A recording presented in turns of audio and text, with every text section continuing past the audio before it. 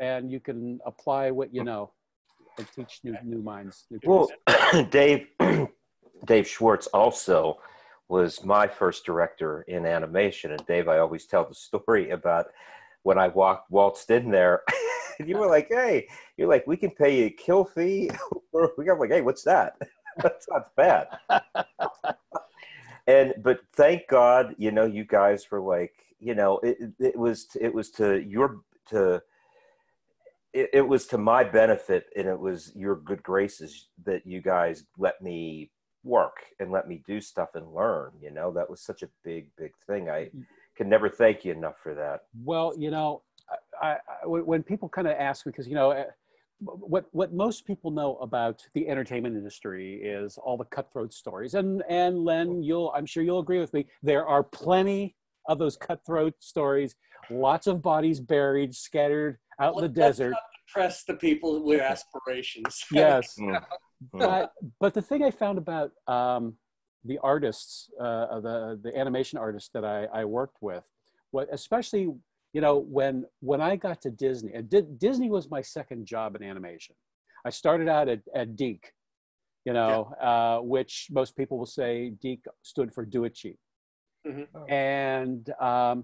And somehow, you know, when the Disney afternoon took off, and, you know, now they needed bodies. They needed bodies to, you know, crank out the episodes, because we were doing 65 episode packages and with a September premiere date for, you know, 1 year after another. Yeah. So, you know, if you even had an inkling of what storyboarding was, you know, they gave you a shot. And when I got to Disney, you know, Len, you remember, we were kind of a small, little tucked away group.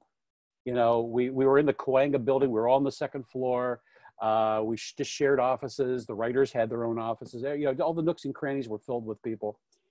And everybody was very generous with their time in taking a look at things. If I shoved them under their nose, what do you think? Or answer questions. Why do you do that? You know, Dave, do you know Dave Smith? Yeah. Oh, well, yeah, I know. Okay. Yeah. So Dave Smith drew in red pencil.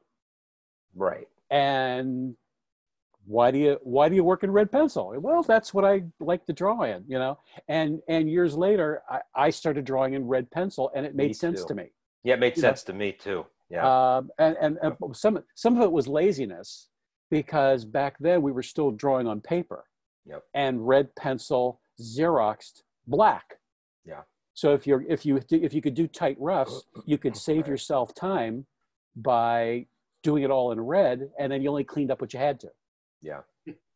But everybody was very generous. You know, Alan Zaslow. Lazy, it was smart. You know, that was smart. Yeah, it really was. Yeah, and then I don't know if you remember, but when you worked for me, I used to work on Post-its. Oh, sure, we all did. We all. Yeah. That was my first. That was the first indoctrination I got into how the process really worked. I had never worked in animation prior to that. So when I saw the Post-it notes, that made perfect sense to me, because you could flip everything, you know, it was easy.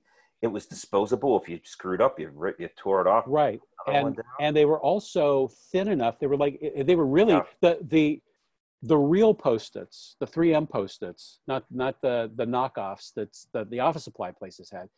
They were really smooth. They were like animation paper. It was really nice paper. So you could stack Post-its without even using a light box and see what's underneath there, and do your multiple poses, and then stick them down on a piece of paper. I still miss working. I miss working on that stuff. I loved working on Post-it notes. Me too. When they started converting from doing paper to digital, you know, and obviously they were the companies were still refining the software.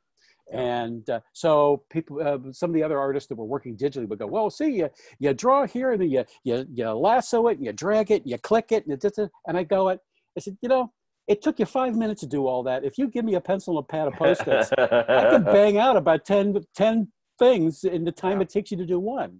Yeah. You know? Yeah, it's true. It's true. All right, Len's sitting here. I'm going to hold on, because I want to get back to what you were saying about having mentors and people talking. Oh, absolutely. And helping you. So hold that thought. Len, introduce yourself to everybody who you are. My name is Len Uhley, and I am a veteran of more than 30 years in writing animation, but I had another 10 years before that as a precocious sitcom writer.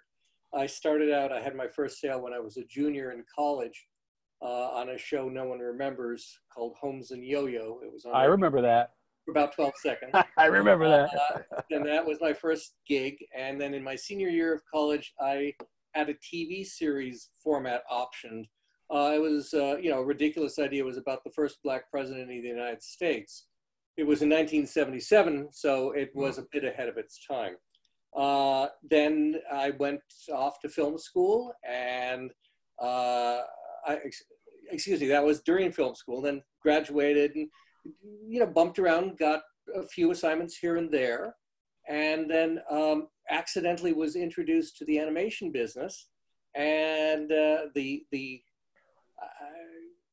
first gig I had was at Disney in animation, and that was on the Gummy Bears. And I did one freelance Gummy Bears episode, one freelance DuckTales, and that was just as the DuckTales transitioning into Disney Afternoon began. Mm-hmm. And so I spent 5.5 years at Disney TV Animation, and then left doing the funny animal business and went on to doing superhero stuff. And I have bounced around between comedy and action and preschool and Bible adventure series, and pretty much, you know, you name it, I've been doing it for the last umpty years. I'm currently writing my first video game, and that's a whole different set of muscles, and that's terribly exciting. That is fun. So still at it, because, you know, what else are you going to do? Well, you know, you can retire. Unlike you guys, I stopped drawing in 1970, so nobody wants to see anything I do with a pencil. But I can still write stuff, you know, so that all works out. Yeah, you know, I mean, but you know, my God, the career that you've had and you continue to have. You know, we worked together on Static Shock. We, you know, and that was a great, you know, that was a great time. I loved working with you because you were one of the few writers who were always, Warner's was very good for this. I shouldn't say few, but at Warner's, the writers were always very open to collaboration and working with the artists. And I agree. I think in terms of, you know, most of my work has been freelance. So, you know, you sit at home, you don't have a whole lot of interaction. But during the time at Warner Brothers, we really got a sense that we could all, you know, just get together and look at each other's stuff. And if a board artist had a question, what the heck were you doing with that, you know, action in the script? We could talk about it. I could look at the boards. There was a lot more crosstalk. Sometimes that was the case prior to that at Disney. I mean, I should say, first I was at Disney, and then I was either freelancer or on staff at Warner Brothers many years after that, when you and I, Dave Chlystek, were working on Static. But sometimes there were directors with whom I worked, you know, fairly closely and had a great collaboration at Disney. But I got this, you know, like Dave Block, for example. But there were other times where, and you know, and you mentioned Alan Zaslov, he's a lovely man, and he was always welcoming. Bob Hathcock, terrific. But I got more of a sense that we could all sort of get together in the same room when we were at Warner Brothers, and that I do miss that tremendously. That was a real sense of everybody on the same team at the same time, kind of thing, you know. Wow. And that's. I mean, you know, on the other hand, Dave Schwartz and I. Turns out we worked together on a lot of stuff. I looked it up, Dave. Excuse me for looking your IMDb Pro, but yeah, we worked on the most recent credit I looked up. I wrote the teleplay for Scooby-Doo and the Spooky Scarecrow, and you worked on that apparently. Yes, I did. I worked on a lot of Scooby. Yeah, and we also worked on the short subject. Now, Dave, I don't know if you're familiar with this, but when we were ramping up on Bonkers in a Big Ugly Hurry, yeah, we also did a short subject called Pedal to the Metal. Right. Excuse me, Pedal to the Metal, which was a short subject for theatrical release. Right. And it was, Dave Block directed it, and Dave Schwartz was a board artist on it, and it was animated by the French studio that they owned at the time. And it was so good looking. Oh my gosh, it was really the best thing to come out of there in a long time. So that was amazing to have that kind of good product. And Dave Schwartz and I worked on Bonkers and also Plunder and Lightning. And I'm going to tell you a funny story about that. Plunder and Lightning, the first miniseries episode of Tailspin. You never know when, this is important for everybody to keep in mind, you never know when a credit will come back and help you. Because this video game that I'm working on, the guys that contacted me last year to begin work on it, and I've been on it since, on and off, they were fans of Tailspin, and they wanted one of those guys that could write funny dialogue for Don Carnage. So I got the gig 30-some years later. Wow. Because those people grew up watching the shows that you and I and Dave and I worked on. There's so many people, Len, that, you know, when I teach and they're like, oh, you direct, I love Static. That was my favorite show when I was a kid. Or you worked on Batman, or you worked on, you know, Jackie Chan. And the weird thing to me is it doesn't feel like it was that long ago. That's like, but I looked at the calendar. It was a long time ago. It was really a long time ago. But, you know, people remember it. And people are, I mean, when we go to conventions still, and, you know, like I do an X-Men panel with Eric and Julia Leewald, stuff like that, and Larry Houston, or, you know, we you know, do other stuff, and people walk up and they say, this was important to them. To us, it's like, yeah, well, that was a job and we enjoyed doing it and all that. But it really matters to people. And it's humbling and heartening to hear how much people appreciate the stuff that we did umpty jillion years ago. Well, think about really lovely. The students, my students usually will go to my IMDb page to see, you know, your creds, man. To check out my street cred, you know, and the first thing they say when, you know, the first day of class is, you know, you're my childhood. That's the phrase. You know, and that's really, I mean, I always enjoyed working on the shows, but on one hand, it was a job. But, you know, I always said it was a fun job. It was probably the best job I ever had where I didn't have to do any heavy lifting. Sure. You know? And how many millions of people, you know, saw the work that we did. And it's funny because we think it's a small group because we're working together and we're working on stuff. So it's, you know, it's, hey, Dave, it's Dave Schwartz, it's Len Uhley, you know. You see, you don't realize, like, that small group of people, how many millions of people we've reached with the work that we've done. Or around the world, you know. Right. I'll get, you know, every once in a while, I'll still get like a little residual check from when I directed Jumanji, and it's some little tucked away country that I didn't even know existed. You know, I mean, I get my quarter, residual, you know, from Space Monkeys or something like that. You know, but you know, you still kind of go, well, you know, hey, I did that. It's absolutely, it's incredible to me. It's you know, how many people that we've, you know, touched their lives, you know, these kids and everything that grew up with the work that we've done over the years. And, you know, we're very fortunate. It is absolutely an unbelievable thing. It's very humbling for sure. I see him in the background over here. Vic Delcelli's my buddy Vic Delcelli. I haven't seen in a long time. Hey, Vic, how you doing? Hey. Hi, how you doing? Good to see you. It's good we to always see get both of you. You know, Vic Delcelli was a bit of a mentor for me because when I was trying to break in, I met you at Deke, didn't I? Yeah, Vic? We met at Deke. Yes. Right, and Vic was always nice enough to feed me like a little section of the board he was working on because I was really antsy-pantsy to move from cleanup and revision and get into storyboarding, and so he was always nice enough to kind of, you know, do this little sequence, and, you know, from his section. So, you know, I have to say thank you for that. You helped me have my career. All right, Vic. Now you have to tell. I wouldn't have done it unless I saw a lot of talent and ability. So that's why I gave him stuff, because he was really, really good.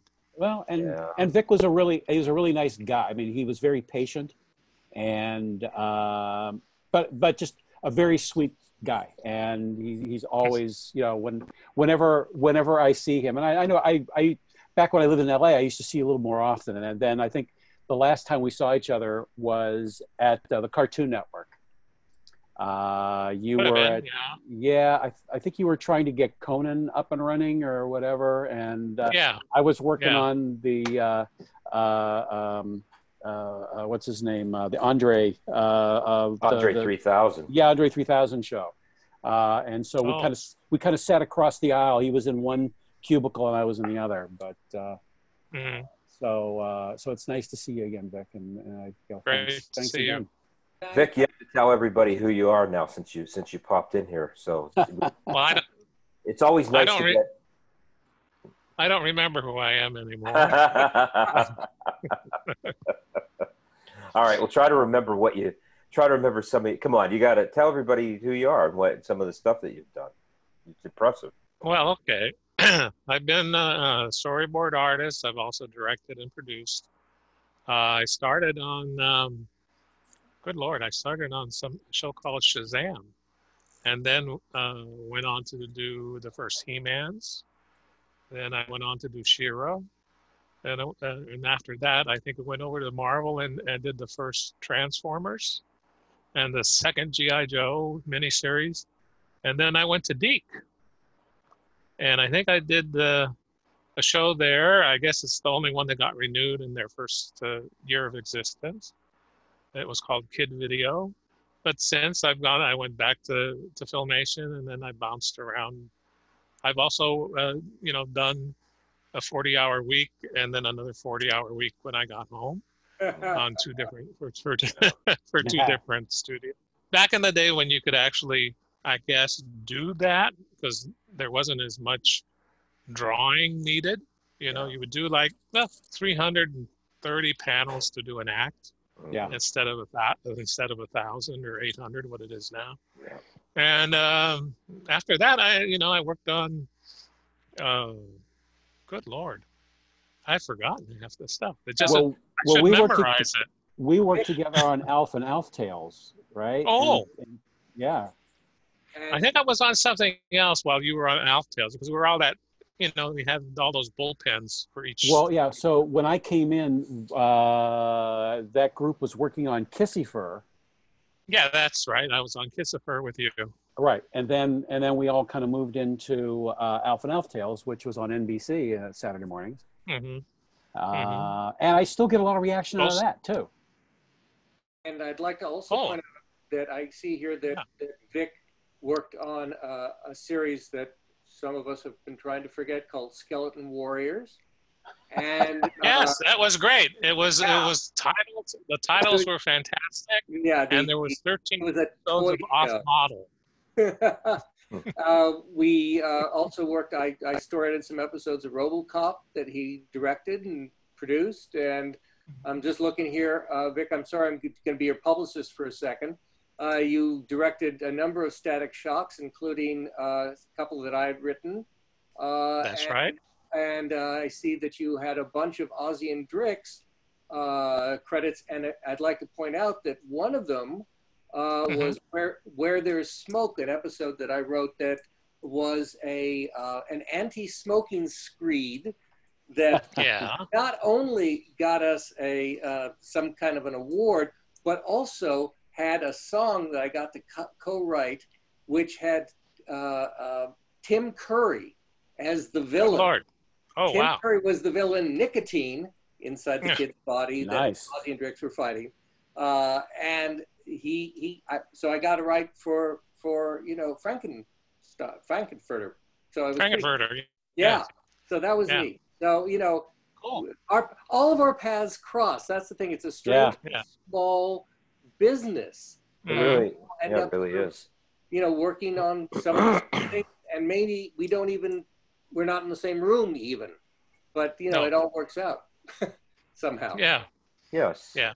Well, it's always, I think it's a bonding thing. Like you've worked, it's everybody knows how much work it takes, how much effort it takes. And everybody's kind of gone through the whole I think everybody has had similar experiences if you've had a long enough career. Yeah. And I think that, that bonds everybody. It's a common thing. It's a common thread that goes through everybody's lives. Well, the thing that was kind of nice back in the Disney and the Warner Brothers days was that the writers were on staff too.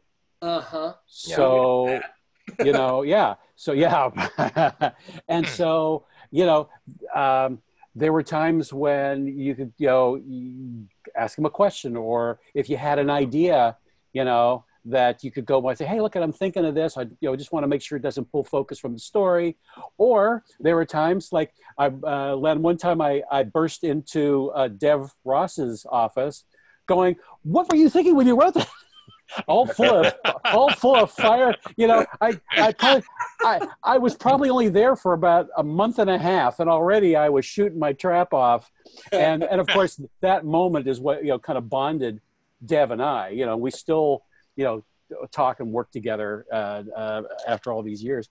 But it was nice because, and what was nice for me was that because I had access to the writers, because I was interested in writing, I not only had art mentors, I had writing mentors. I had people that I could go to and say, hey, I'm working up this pitch for an idea for a show. Okay, what do you think? Right. Or back in those days, if you had a good enough idea and you were friendly with the story editor, maybe they would let you write the script. Right. Mm-hmm. I was lucky enough to write a couple things at Disney when I was there. Just because the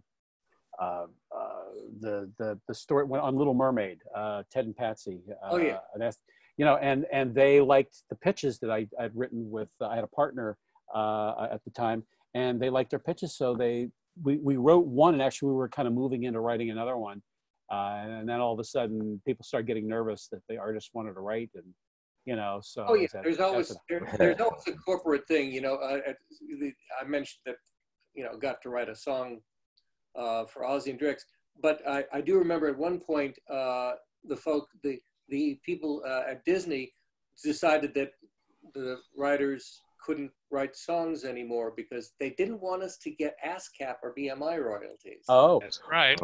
well, back in around 1999, year 2000, I was at Cartoon Network working on seasons 2 and 3 of Johnny Bravo.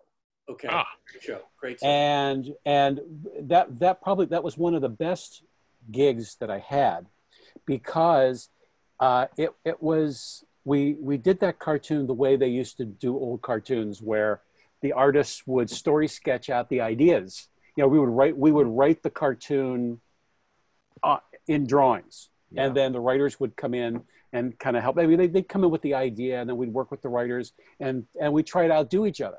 Yeah. And so it was a day of just laughing our guts out for, but by the time 4:30 rolled around, we pretty much had the foundation of a 6.5-minute cartoon. And that's what makes, and that's what's fun. That's what makes it great, So, but we had a tendency, I always had a tendency to attempt to sneak myself into episodes. And so that was you. Yeah. So I wound up in episodes of Johnny Bravo until the Cartoon Network said the artists have to stop drawing themselves in there because they didn't want us to become characters that they would have to pay. Oh. That's right. Yeah. If they made a toy, you'd be demanding millions of dollars. Yeah, right. But I wound up. They never wanted to do that. I wound up in I wound up in a Flintstones Christmas movie. I wound up in an episode of Lilo and Stitch and 101 Dalmatians. At the time, stupid me, I never thought of grabbing a cell of my appearances so I could just have a whole rogues gallery there. So the most famous and most successful staff person who became a cartoon character was the late Bruce Talkington, who became Professor Nimno. Yes. On in Rescue Rangers. Uh-huh. And when you see a drawing of Bruce Talkington, yes, a drawing of Professor Nimnall. Nimnall. And you see a photo of Bruce talking. It was exactly him. Oh my God, that's him. Yeah, absolutely. Exact character, and it was a hilarious character, of course. But it was just like, oh well, there's his bit of immortality. The only other guy that I knew that made such regular appearances is, you know, Eddie Fitzgerald. Oh yeah. Yeah. Eddie showed up in a lot of things, especially, you know, when he was working with Chris Valusia over at, you know, like when I met him on Beanie and Cecil when they were trying to redo Beanie and Cecil at Deke, and then when John was doing Ren and Stimpy, you know. Okay. Mm-hmm. I have a question from Arthur. There's Arthur, where are you? Arthur. Are there other people here? Arthur, yes, there are other people God, here. There's a bunch of people here. We've got checkerboards galore. So I'll take Paul Lynn to block, please. So Arthur is actually from Brazil, right? Arthur, you can. He wants to know, what's the hardest part of writing a story, and do you have a creative process for it? Do you want me to answer? Yeah, go ahead. Well, you're the main writer there, Len, Okay. so you can take a swing at that first. Well, Arthur, the thing about writing is writing for a living. I don't mean waiting for the muse to strike, but it is a job, and you have to have a routine, and everybody's is different.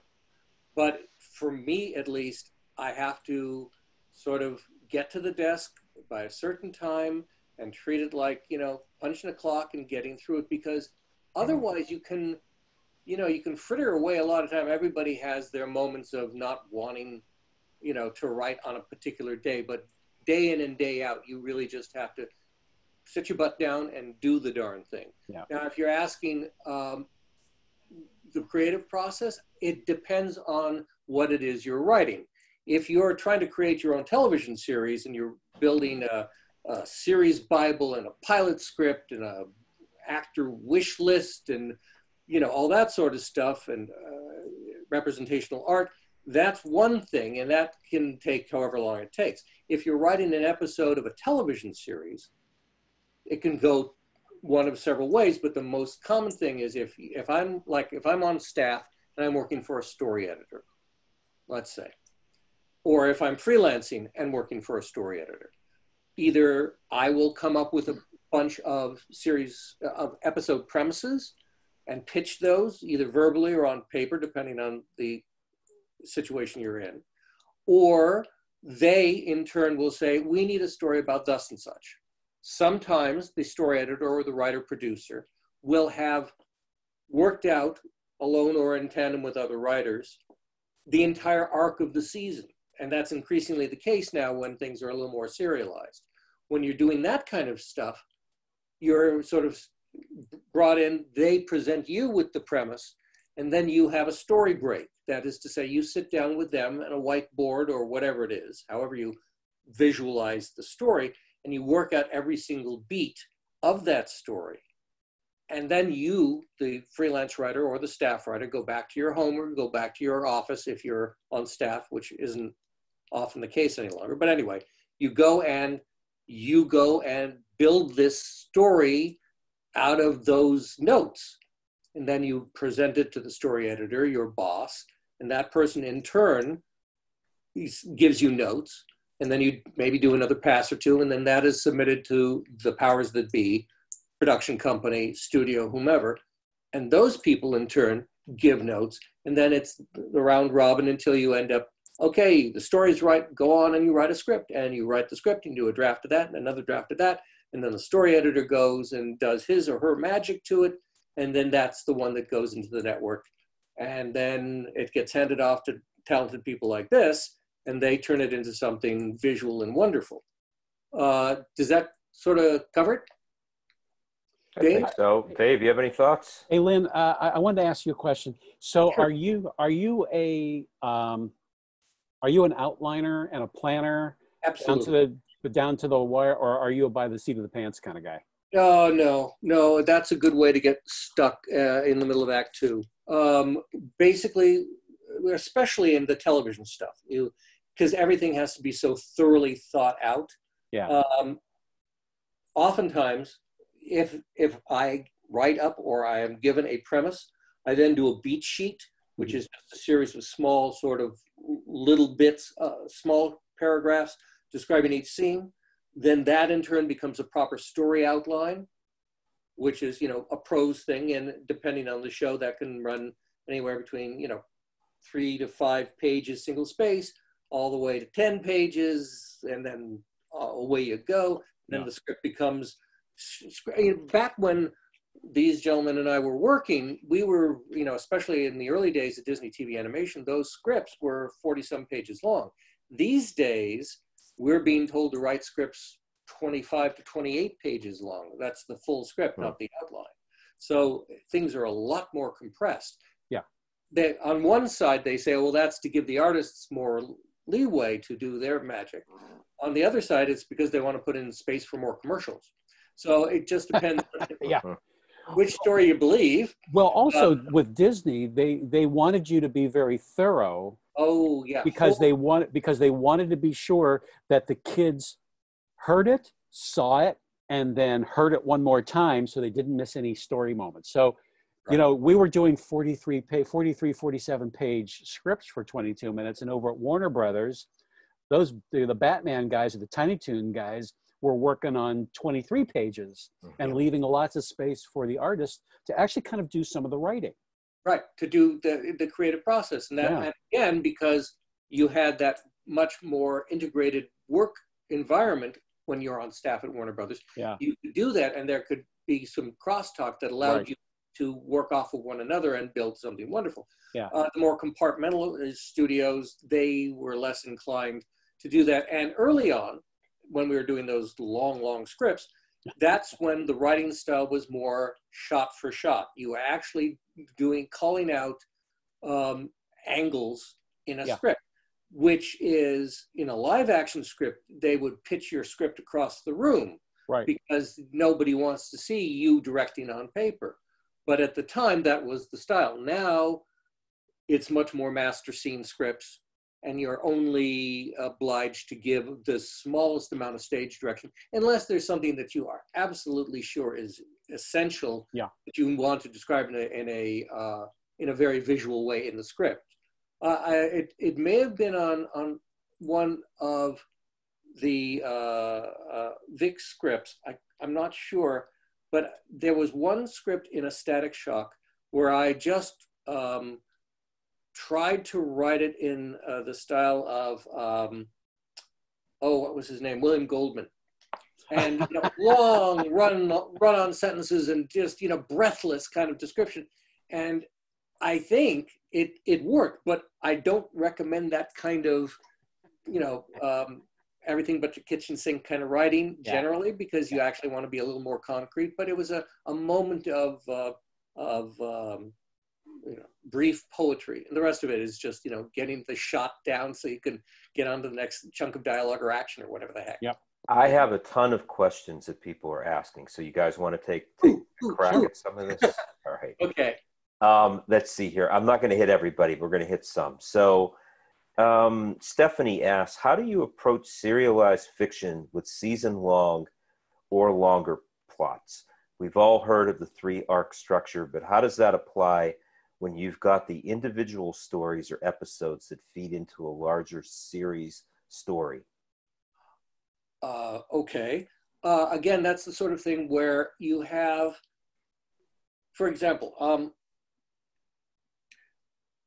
when you're doing a series that is serialized, yes, there is a 3-act structure in each episode, but you also have a much bigger sort of 13 episode or 10 episode or whatever the order is, that you're trying to convey a much larger story. So there's a much more detail work done, usually by the showrunner, producer, story editor, where you are trying to figure out where you're dropping little hints, breadcrumbs along the way in each episode.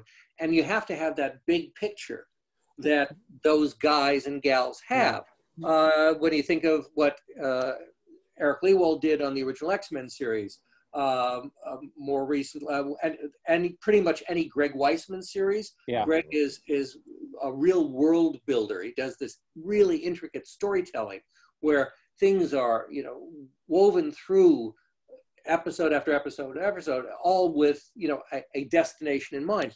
I worked with a guy named Rob Hoagies. I don't know if you guys ever worked with Rob.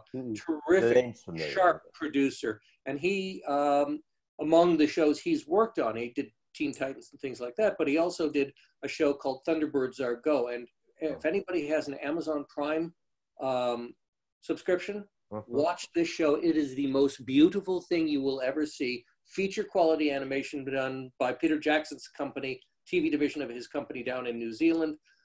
CG characters in practical sets. It's a reboot of a puppet series. I remember the old Jerry Anderson the original. series. Yeah, but this is the most beautiful thing. And you know, Rob did this extraordinary job of doing these, I don't know, whatever, 40 some episodes, maybe more, leading up to a superb denouement with all of the characters and finding their dad and all that stuff. But some of them would be standalone episodes, and some of them would speak to the bigger plot.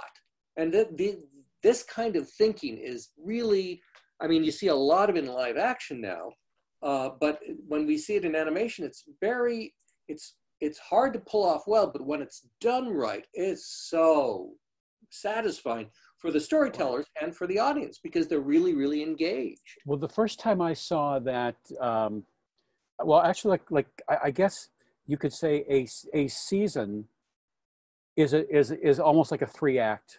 It's just a bigger version of 3-act structure.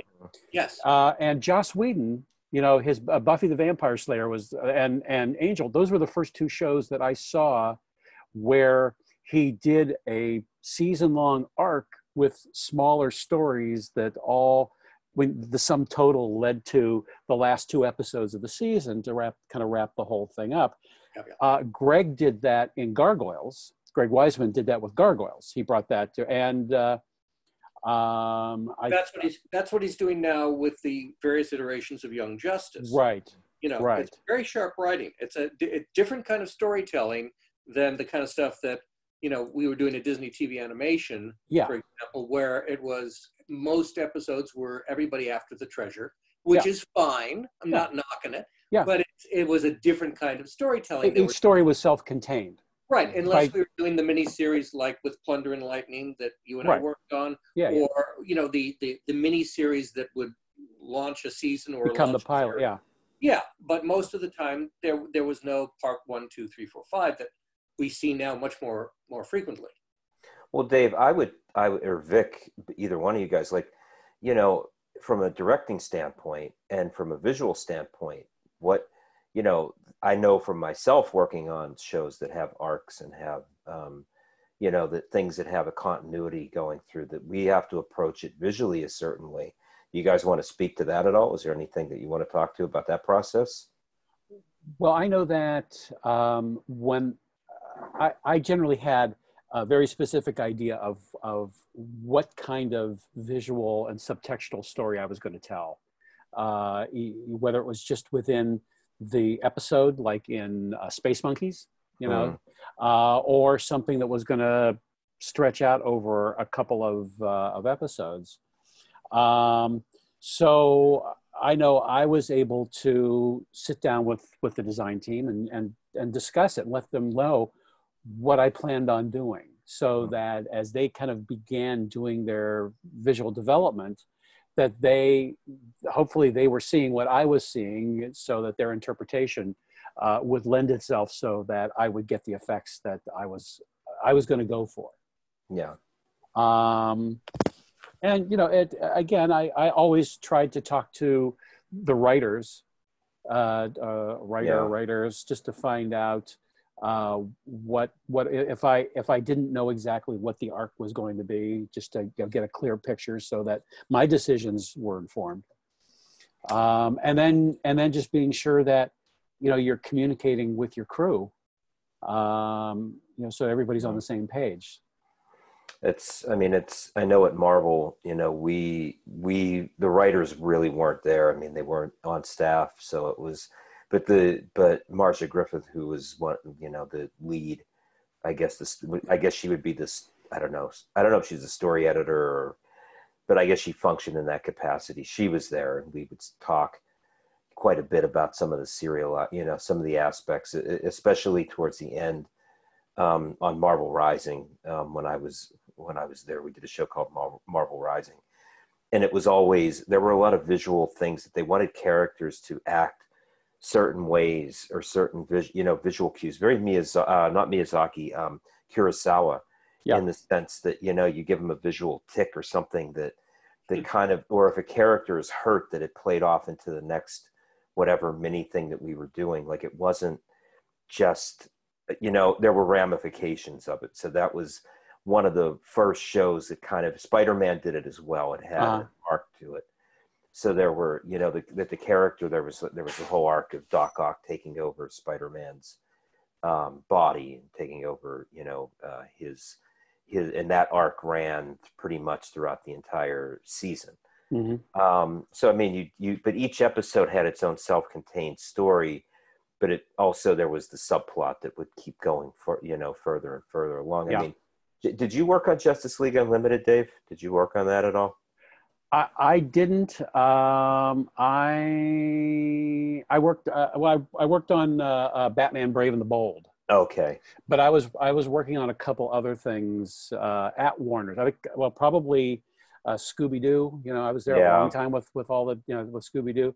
All those iterations. I mean, Mystery Incorporated was exactly what we're talking about, because it was individual episodes, but there were little breadcrumbs that was going to add up to the end of the series when the bigger mystery was going to be revealed. That's my absolute favorite Scooby-Doo. I worked on some of those episodes. I love the designs and I love the stories. I thought they were really well done. It was a lot of fun.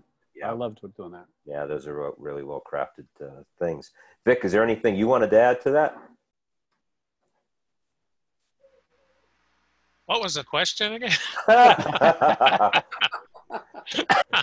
question is if episodic writing, and I guess the question I had, when you're overseeing a series as a producer, you're overseeing, I wanted to know, not just from the writing standpoint, but from a visual standpoint, what were some of the approaches that you took? If you were you developed plenty of things, so you had to kind of see it, the really big picture, not just individual episodes. You had to see it as a series and how things went. So were there specific things that you focused on to make sure continuity was being followed with context to the character and things of that nature? Were there any things that what were you focused on with that process? My main focus was working with writers. I didn't determine any of the stories or if there was going to be a story arc or anything, and the things that I directed for sure and produced maybe only once. But my focus was making sure that everybody had gotten the style that I wanted. Background designers didn't do their own thing; they needed to follow the established style. Stories, I tried to make sure that the board artists, because there was usually 3, read the entire script so they knew what they were setting up if they didn't do the third act, so that they would, not make the second act more dramatic than the third act or first act.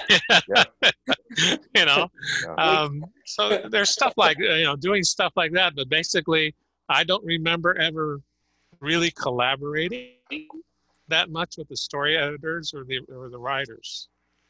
But still great advice. Yeah. So, all right, another question. What, let's see here, from Jade, what is some advice you would give for creating compelling conflict that raises the stakes throughout the film or TV episode? All right, Len, what do you do to up the ante? Well, again, it depends on what kind of writing you're doing. If you are writing a 3-act or teaser, 3 acts and a tag, whatever it's structured, you are obligated to follow the format of the series to some extent. You're not going to suddenly go off and tell a different kind of story. So especially if you're doing an action show, you have to hit your marks and have a little humor and, make sure you have a couple of fights along the way, because that's what keeps the eyeballs, on the show. In terms of emotionally, if you're talking about context, well, all of this has to do with a writer having empathy, having some kind of connection with their own emotional depth. You have to be able to say, how would I feel about this set of circumstances? How would I react when things don't go as they should? You basically have to make sure, because even if you're doing a cartoon, everything that we do has to be based in the human condition. You always have to write from a point of emotional truth. Even if you're talking about a talking bear or a sponge, they have to, even though they can be as silly as heck, you want to make sure that what happens rings true. So as you're trying to raise stakes, you have to say, okay, like with any dramatic story, the stakes rise as the conflicts, as the impediments to your protagonist or antagonist, what their goals are, what gets in the way of their achieving their goals, and how will, you really get a sense of their personality, and you hope that it's an identifiable personality. You have to be able to say, okay, this impediment will lead to these choices. What choice is the most interesting, the most dramatic, the most emotionally satisfying and intriguing? And then you hope within the confines of that particular kind of storytelling, you can do that. This brings to mind something that happened a long time ago at Disney, to me. One of the early episodes I wrote for Bonkers, a show that I co-created, but not according to the people who were running the studio at the time. But anyway, the episode I wrote was called Quibbling Rivalry, and it was about the lead female, Miranda Wright, who was the human cop partner of Bonkers D. Bobcat, and her sister, who was a news reporter. And the sister came in and kind of stirred the pot and was trying to find out, embarrass Bonkers and so forth. And when that script came through the pipeline, the gentleman who was in charge of the studio at that time, who will remain nameless, said, we have no business doing a show like that.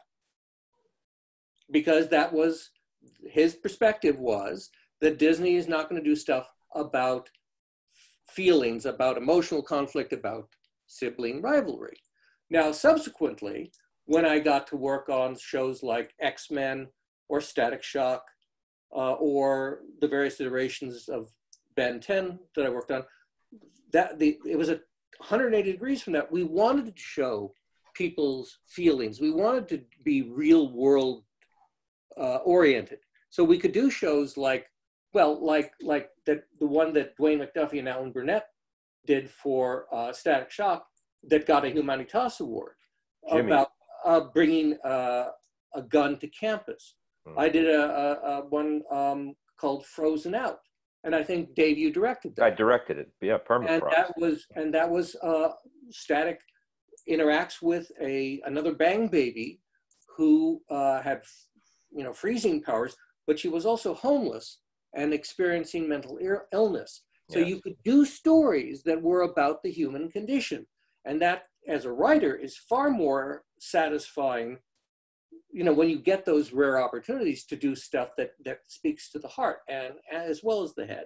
Well, And I mean, as a director, as someone who had the pleasure and honor of directing that episode and working on the show, that was something that I thought separated Static from Batman.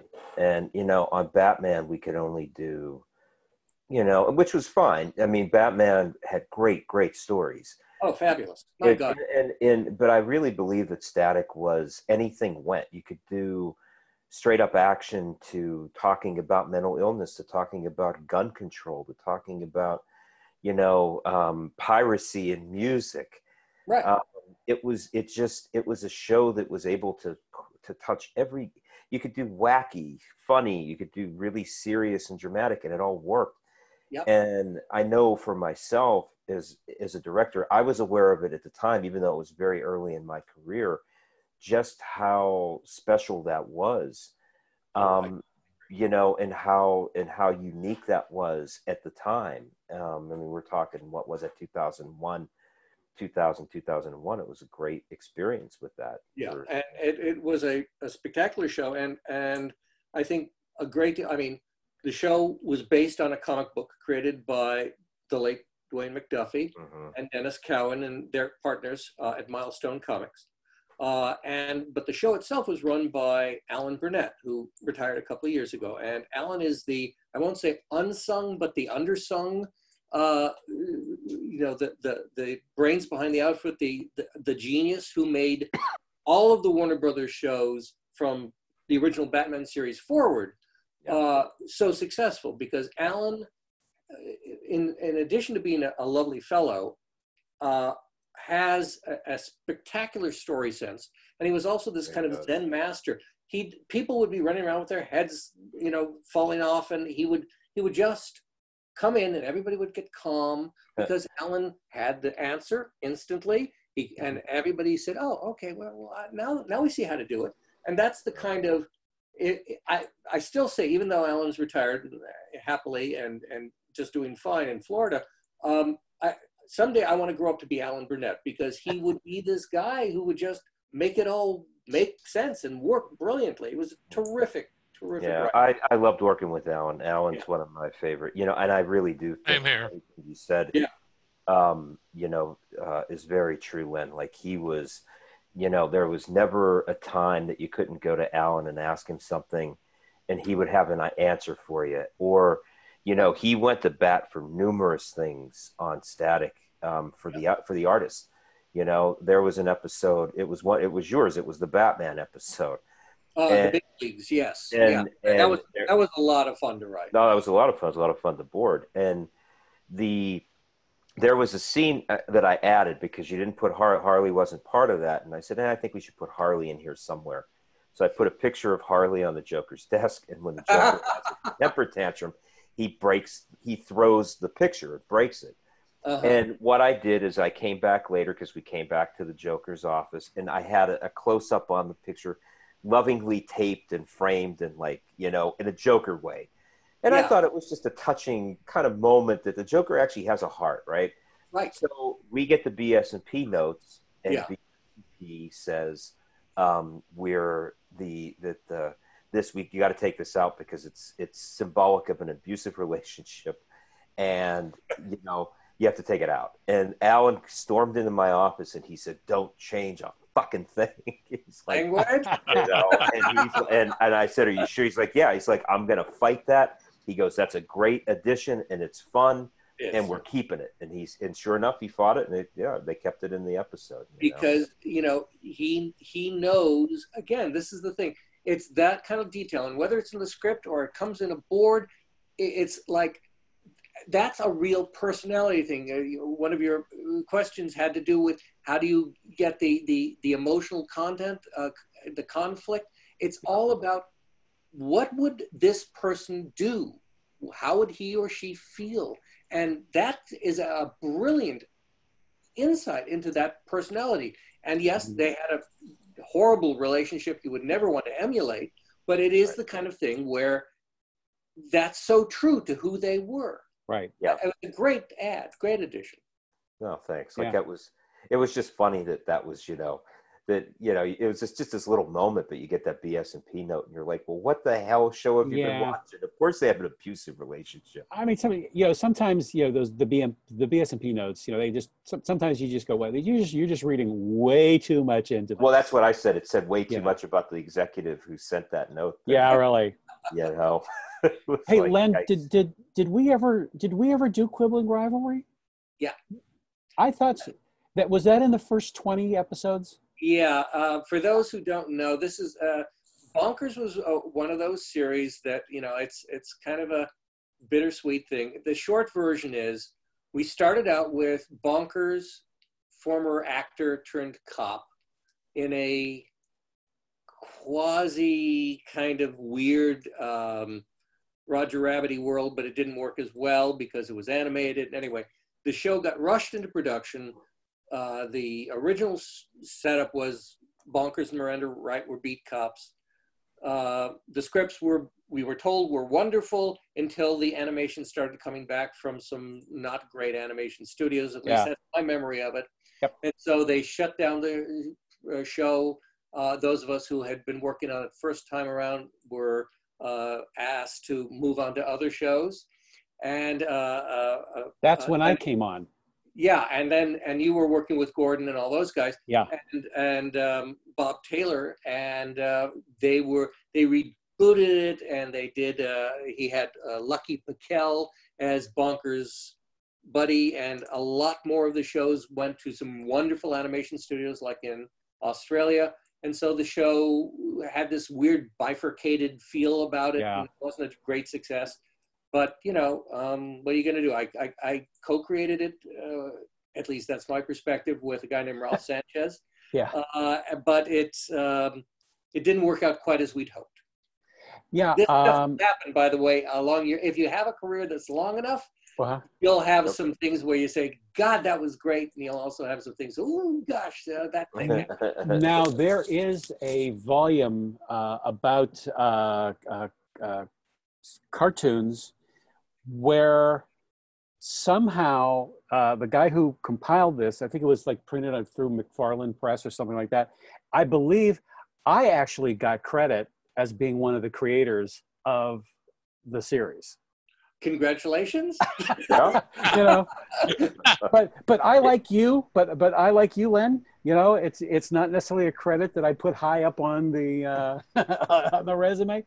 But you know, the good news was that, at least for me, was when they shut down the production and Bob Taylor rebooted it. And you know, the thing with Bob was being the phenomenal animator that he was. You know, he found a way to make it work. You know, through the animation and tying in your version into his version. And at the end of the day, it filled the slot in the Disney afternoon. That's the thing. Now, for those that are too young to remember this, there was something called syndicated television, and basically what happened when Disney TV animation started, they were doing two shows. They did the Wuzzles and they did the Gummy Bears. Gummy Bears. Wuzzles was on CBS when there was a Saturday morning television. Gummy Bears was on NBC and then later ABC, I think. Then they just said to themselves, you know what? There's this thing called syndicated television where we could take a block of TV 5 days a week and turn out giant numbers of episodes. So the first thing out of the box there was DuckTales, the original iteration of DuckTales. And so we ended up doing these enormous blocks of 65 episodes each. And so you had shows like DuckTales and Tailspin and Goof Troop and Darkwing Duck and Darkwing Duck and Chip and Dale, and everybody, we were all thrilled because we had these multi-year contracts, and they'd have 18 or so writers on staff and floors after floors of artists of every stripe, and it was like, wow, so this is what working for a living is like in animation. And we always thought it would never end, and then it did. And then it did. But for a while there, I mean, I was there for 5.5 years. I don't know how long you were there, Dave. I was there for 7.5 years. Wow. But I spent 5 years in production, and then the last 2.5 years is when I was development art director, and I was working with Greg and Bob Klein in developing Gargoyles, and then Mighty Ducks. Yeah. And then I left to go direct. And the button on the story about the Disney afternoon was, after numbers of years, the syndicated television market disappeared, and was in its stead, you had all of these networks that were specific for doing animation, like Nickelodeon, Cartoon Network, things, Disney Channel, obviously. I should say Disney Channel. Well, it was Disney Channel when syndication stopped. But the thing is, with the Disney Channel was, there was no guarantee that if we created a show at Disney TV Animation, that they would just go ahead and put it on the Disney Channel. I mean, we thought that we still had the golden goose. Even though syndication had gone away, we now had a cable channel. So we had a home, whatever we want to do, we'll do it, and we have a place to put it. And that wasn't the case. The Disney Channel treated Disney TV like any other vendor that was coming through the door, presenting a show. Fascinating. And, all right. Yeah, and little by little, the business changed. It did Tremendously. Yeah. It probably seems in retrospect like overnight, but probably wasn't. But you guys got to keep in mind, we probably, all of us, have worked now in what will probably be the golden age of TV animation. I mean, I mean, think about it. Think about in the past, from the time you guys started till now, how much more content there is, and at this point in time, and how much it's changed. I mean, when we're talking about static and the things that you could do in static, Steven Universe was completely about, I mean, that series had such depth to it. And now there's all of these series that are no longer the things that we used to talk about when we were working, and you'd be like, oh, it'd be great if we could do this or do that. Now it's a reality. These things are happening because you have Netflix, you have Amazon, you have Disney Plus, and it's probably the amount of work that's going to be done in the next probably 10 years. The shows that would be, I would imagine there'll be a huge leap. So I think that we were probably all responsible in those 90s and early 2000s for kind of making that mark and kind of, and pushing the envelope and pushing things a little bit further. Yeah, absolutely. You're absolutely right. And, some of us, are silly enough to keep doing it, which is nice, as long as they keep hiring us. Yeah. As long as the checks don't bounce, right? Yeah. Well, I mean, however, also, more of the checks now are coming from overseas. That's the thing for your students here, the people listening in the whole audience. So much more of this is an international thing, not merely stuff being shipped overseas, but the product is being created overseas. I mean, the last few jobs I've worked on have been international co-productions for the most part. It's either from the UK, or there were several shows a while back in France, certainly Canadian. China's becoming pretty big with. I have some friends who worked on a show that we will never see here called something, Fawn the Wonder Deer, or something like that. But anyway, it's just, this is the way of the world. It is truly an international business. Some wonderful animation. I mentioned the people down in New Zealand doing extraordinary animation that was produced in England. There's a company in Ireland called Brown Bag. I worked at Brown Bag. Brown Bag, they do beautiful work. I did Doc McStuffin. Oh, yeah. The other show, the with the bees, or what, I can't remember what that is right now. Yeah. My kids loved Doc McStuffin. That was right in that wheelhouse when they were little. Yeah. I was going to say, David, that at least the group that I came up with, and your wave just kind of came up right behind us, but even though we knew we were making cartoons, I think we were all kind of frustrated filmmakers. Yeah. So as we were doing storyboards and interpreting the scripts, we were not just, falling back on cookie cutter storytelling.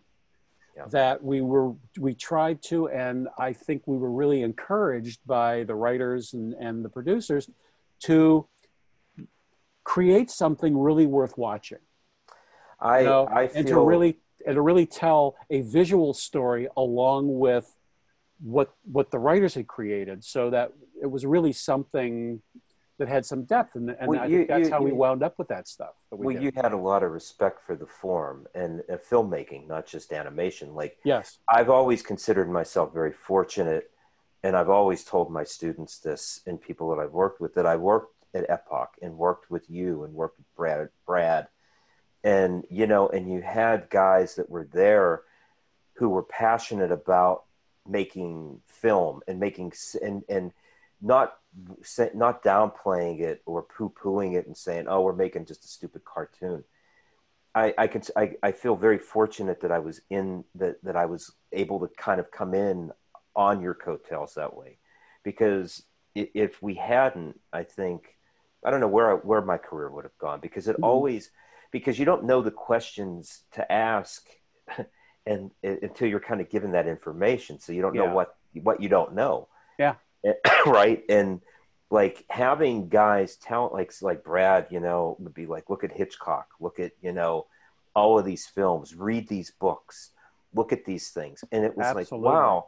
And even though I came, because I came from comics and I worked for Marvel before I worked at Epoch, in Marvel Comics, I drew War Machine and stuff. And I loved Will Eisner. I, bought, sequential art almost the day that it came out. Uh-huh. And I foolishly thought it was the same. And it is in some ways, but cinema is its own unique thing. And you guys, that was what you guys exposed me to with that, was no, it's more than just, it's not like, not a comic book. It's different. And here's why it's different. Right. Well, I think we, at least the people who I came in contact with, and Brad Rader is one of them. And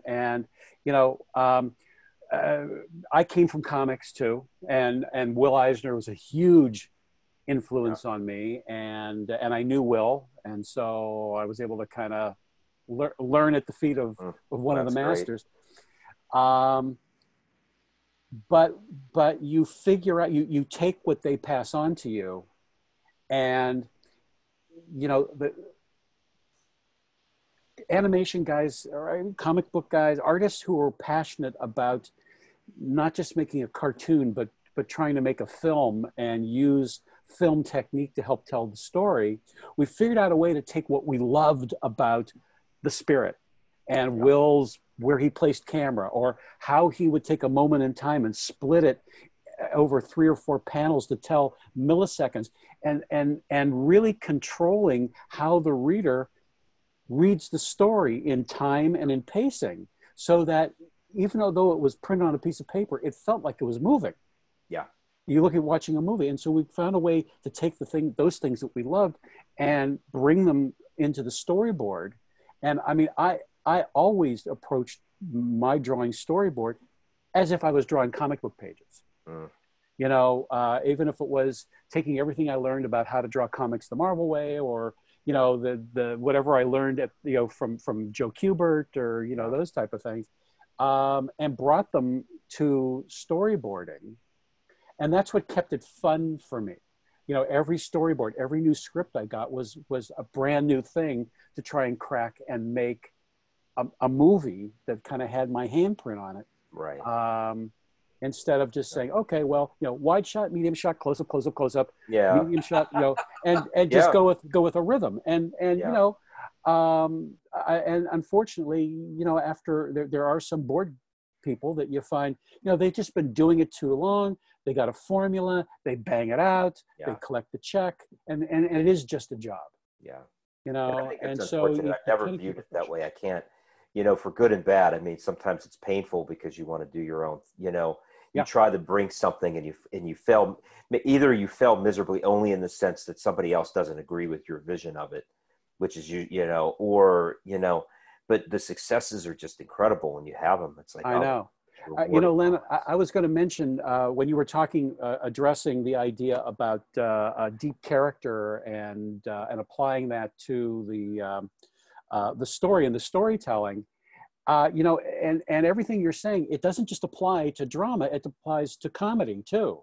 The more, the more you know about the character, whether it's Bugs or Daffy, you know, what drives them? What do they want?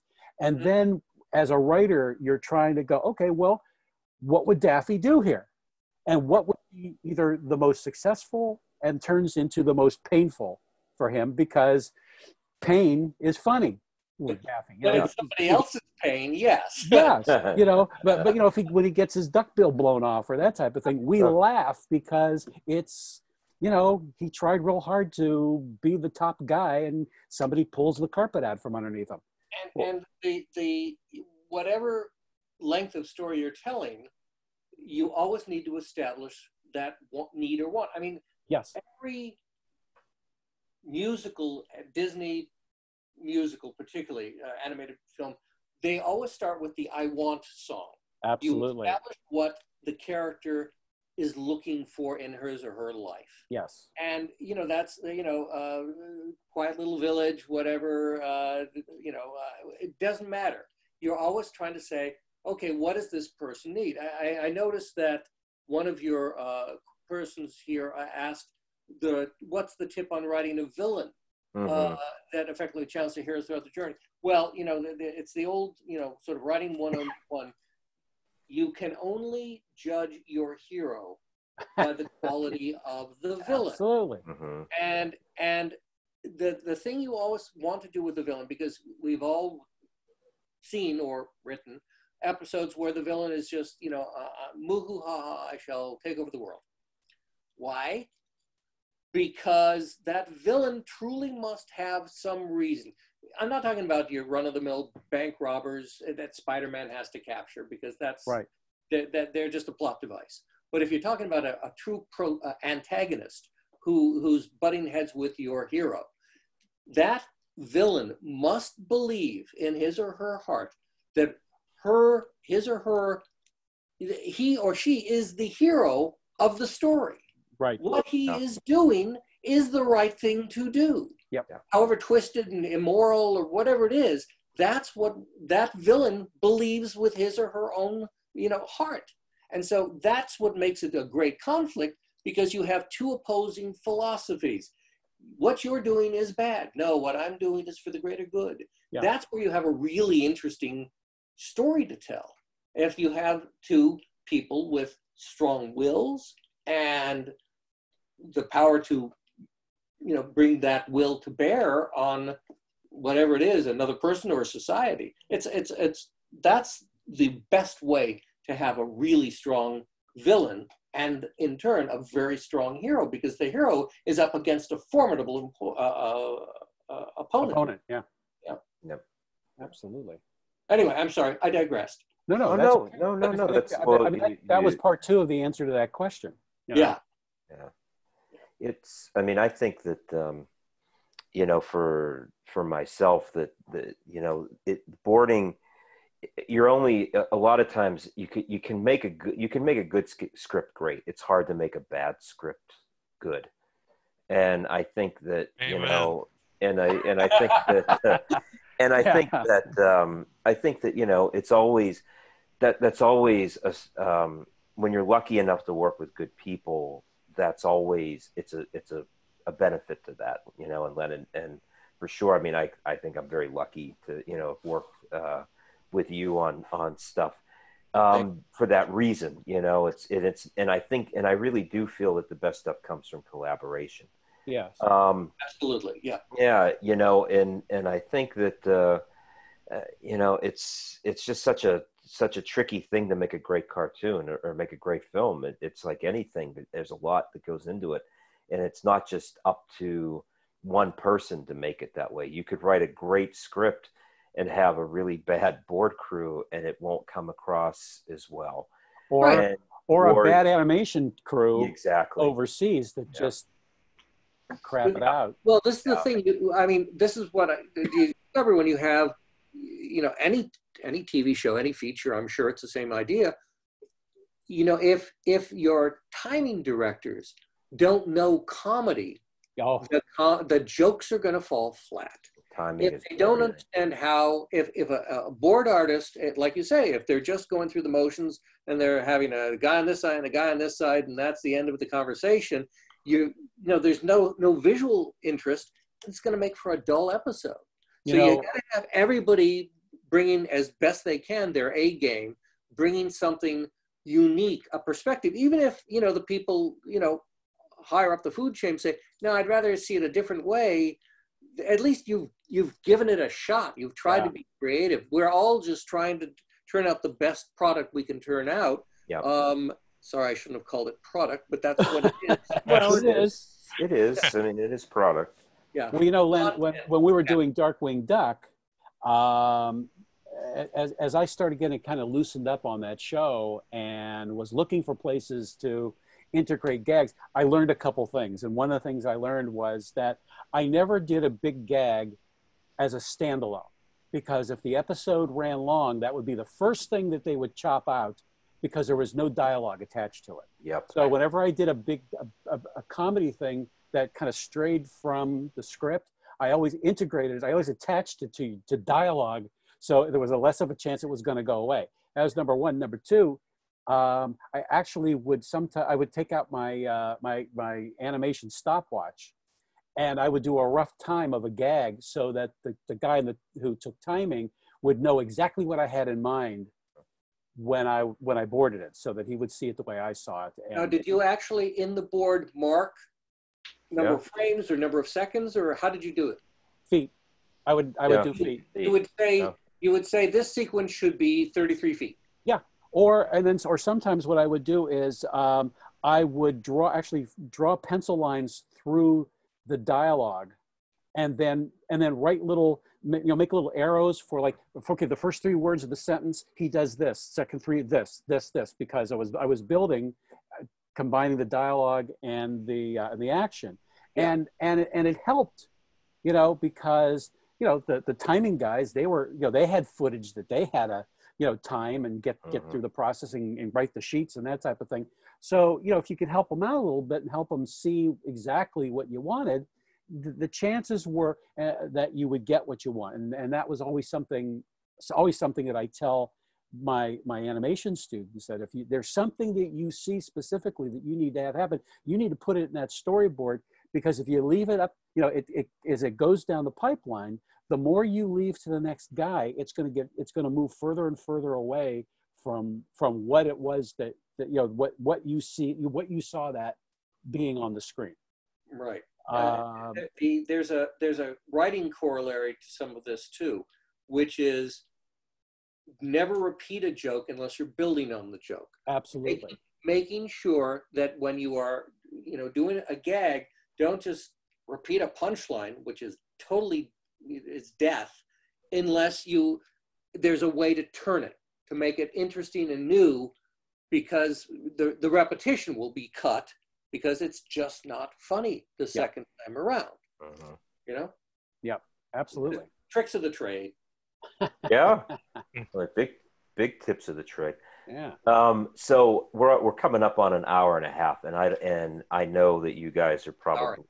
You know, I don't want you guys, especially Dave, you're on the East Coast, so yeah, I can answer a couple more questions. Okay, I'm good to go. Okay, so I don't want to keep, you know, I can do this all night, but I just want to make sure you guys are. And Len, whenever you want to check out, you feel more than. No, I you know, listen. These days, we're all of us looking to have a conversation. Okay. You know, thank goodness. Yes. You know, my wife is here taking good care of me as I sit in my office and write away, because her production, her work is in live action, and it's 4 months. We're it's a brave new world for all of us. So glad to have a chat. All right, well, good. I tell people that my world hasn't changed. As a freelancer, you know, sitting at home and working, dressed or not dressed, is the way I've been living my life for the past 20 years. So, you know, it's just, it's just one of those things where, because somebody Thanks for dressing. Yeah, well, you know, at least this first go. Now, Dave, if you have me on again, I may, you know, now it's old hat now. Yeah. So but you know, just the thing is that now that somebody says, well, you shouldn't go to the store.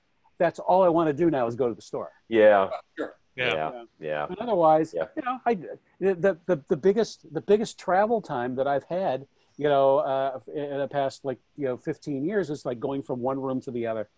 Yeah, this is actually an excellent thing for all the folks listening. The freelance life, which most people will have because these staff opportunities are few and far between. The freelance life is by nature a fairly solitary endeavor. You will spend a lot of time alone in your room, and it can be a wonderful, wonderful way to make a living. Odds are you're not going to get rich unless you do come up with the next SpongeBob, but you get a chance to practice your art, use your skills, and you're part of something, as you've heard all of us white hairs saying, that, you know, will have longevity, more so in a lot of ways than live action stuff. And, you know, I started out as a live action guy, and I still aspire to, you know, see if I couldn't get a sitcom sold and all that stuff. But the fact is, these cartoons are evergreen. You know, the animation style may look a little outdated 30 years down the road, but honest to God, you know, this stuff sticks around, and you're part of something that matters. Like we were talking about, You Made My Childhood. It's lovely. It's a great feeling to be part of something that is a positive experience for people. Well, not only... You know, for those of you who are aspiring to do this or who are already doing this for a living, good on you. Keep at it, because it sure beats digging ditches, you know? Yeah, it is a great way to make a living.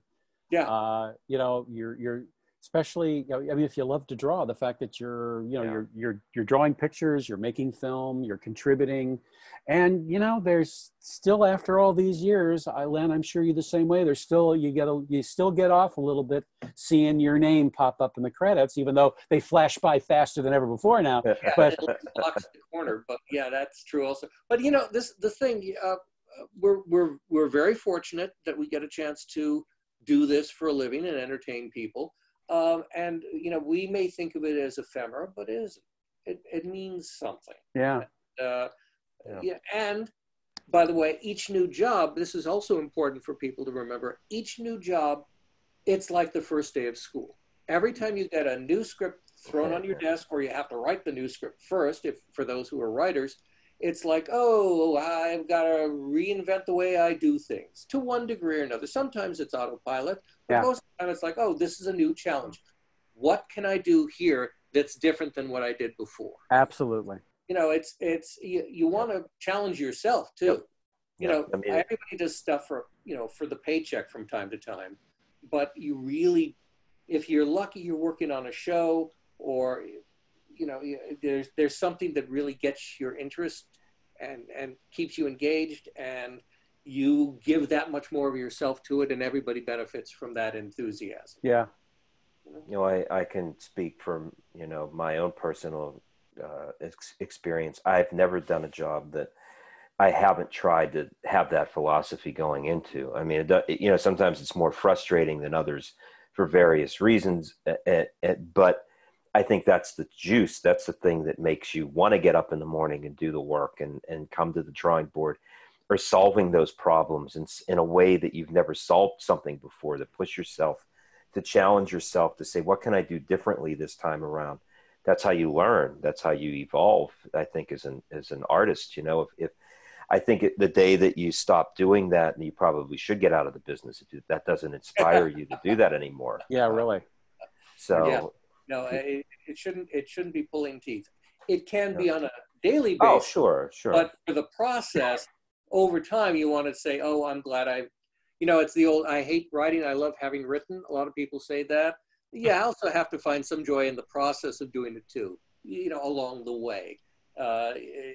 Delayed gratification is fine to an extent, but hey, that was a good day. I got 6 pages written, and hooray for me.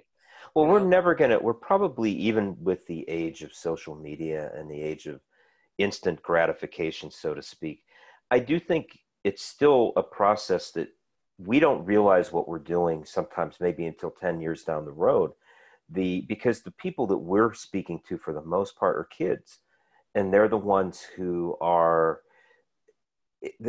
they're the ones I think that need it the most, that need that energy and that life that we're so lucky to give and bring to a kid who might not have much. It might, that might be the one thing in their day that really is the one half hour that they have that's they're happy and that they have something.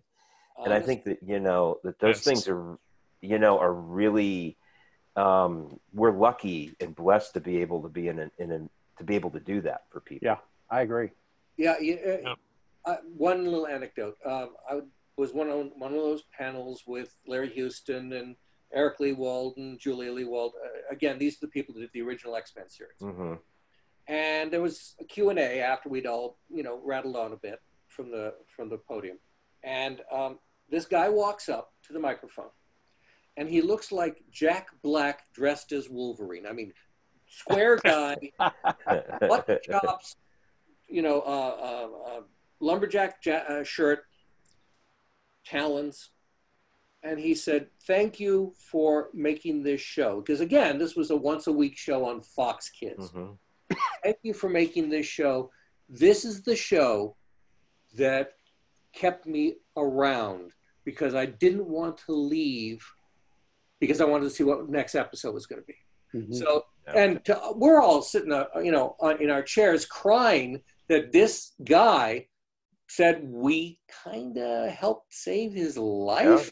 I mean, that's a big honking, burden, responsibility, gift, for all of us, because it meant that much to him to wait for the next episode.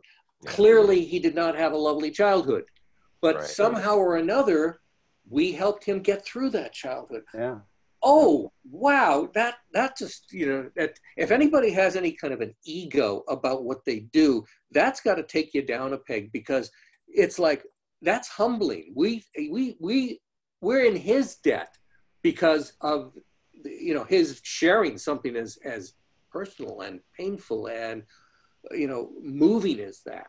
And you hear that kind of stuff all the time, and it doesn't have to be life and death. You can just say, "Hey, you made me laugh." And that's a gift all by itself. Yeah.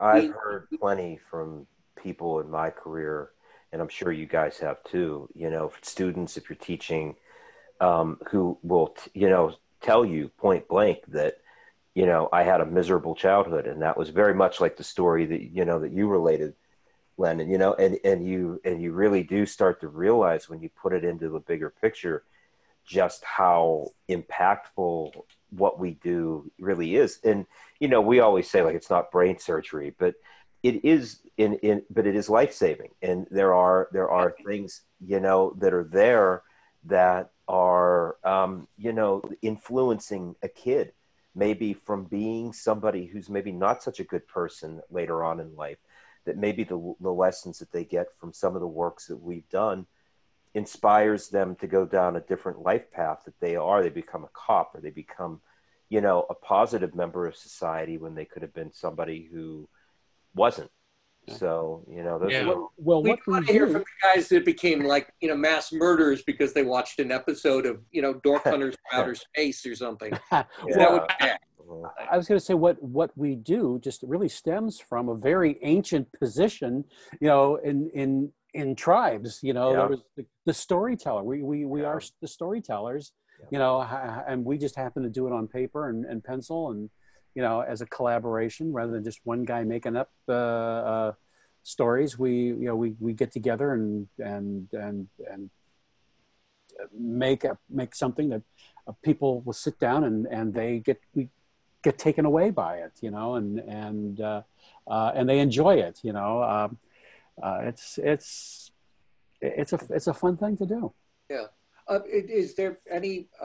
I was just going to say I'm going to ask some questions, so we're going to get to some people so you guys can. Right.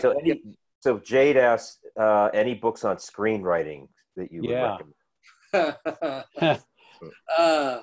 I don't know, guys. Sinfield?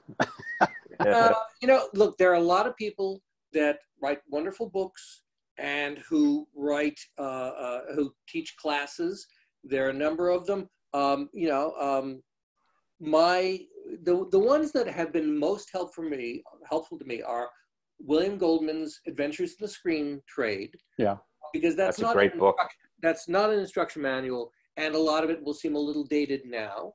Yeah. But what that does provide you is a sense of what it's like, the ups and downs. And this was a giant screenwriter. This was a big deal. He did Butch Cassidy and the Sundance Kid, and a lot Princess Bride. Princess Bride, Magic. Bride. I think he wrote the book. I'm not sure if he did the screenplay for that. It just, a fabulous career. Wasn't he also on All the President's Men? I think. Anyway, it's just like big deal screenwriter. And he had projects that, hit a brick wall and stuff that went sideways and didn't turn out the way they should. So that's the kind of thing that speaks to not so much the how-tos, but what it's like to be a writer.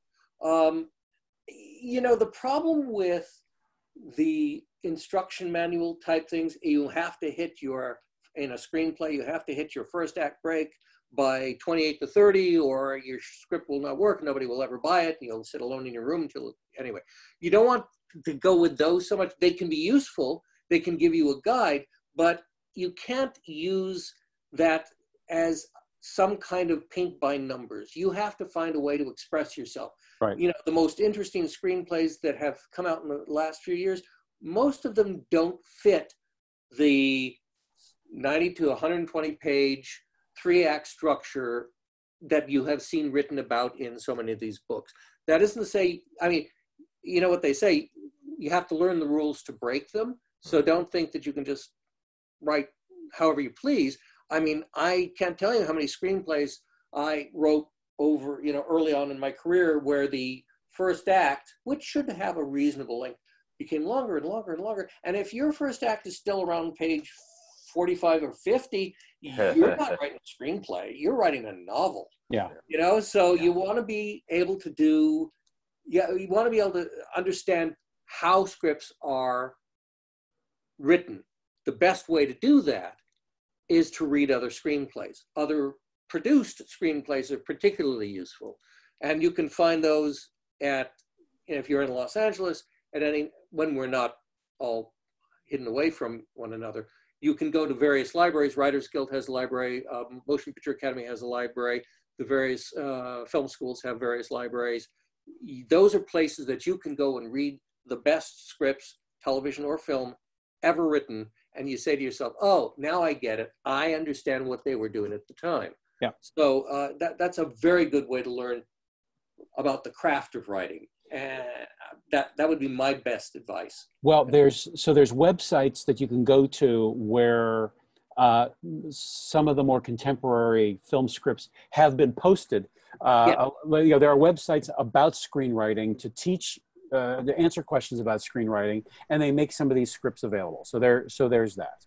Right, and then you can learn format and things like that. Right. Some of the scripts that you'll see in bookstores and online, they are transcriptions. They are not actual screenplays.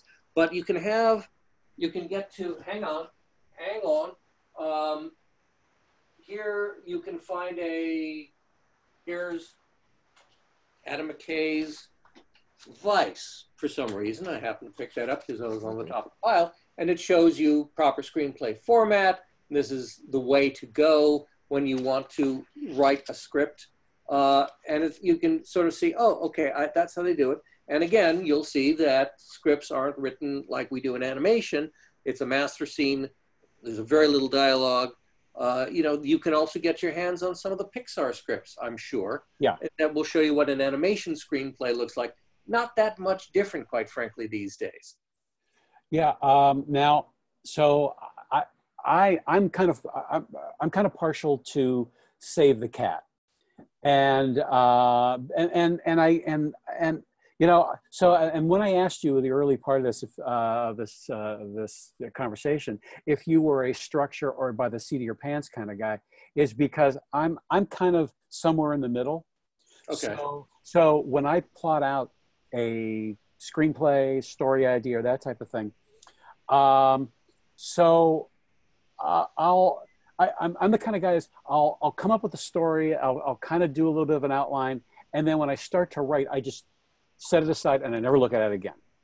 Okay, but Now, you've done the work in your head. Yeah, and the other thing too, and I'm going to hold this up to to my camera here, is because I'm a visual guy, I like to see the ebb and flow of a story.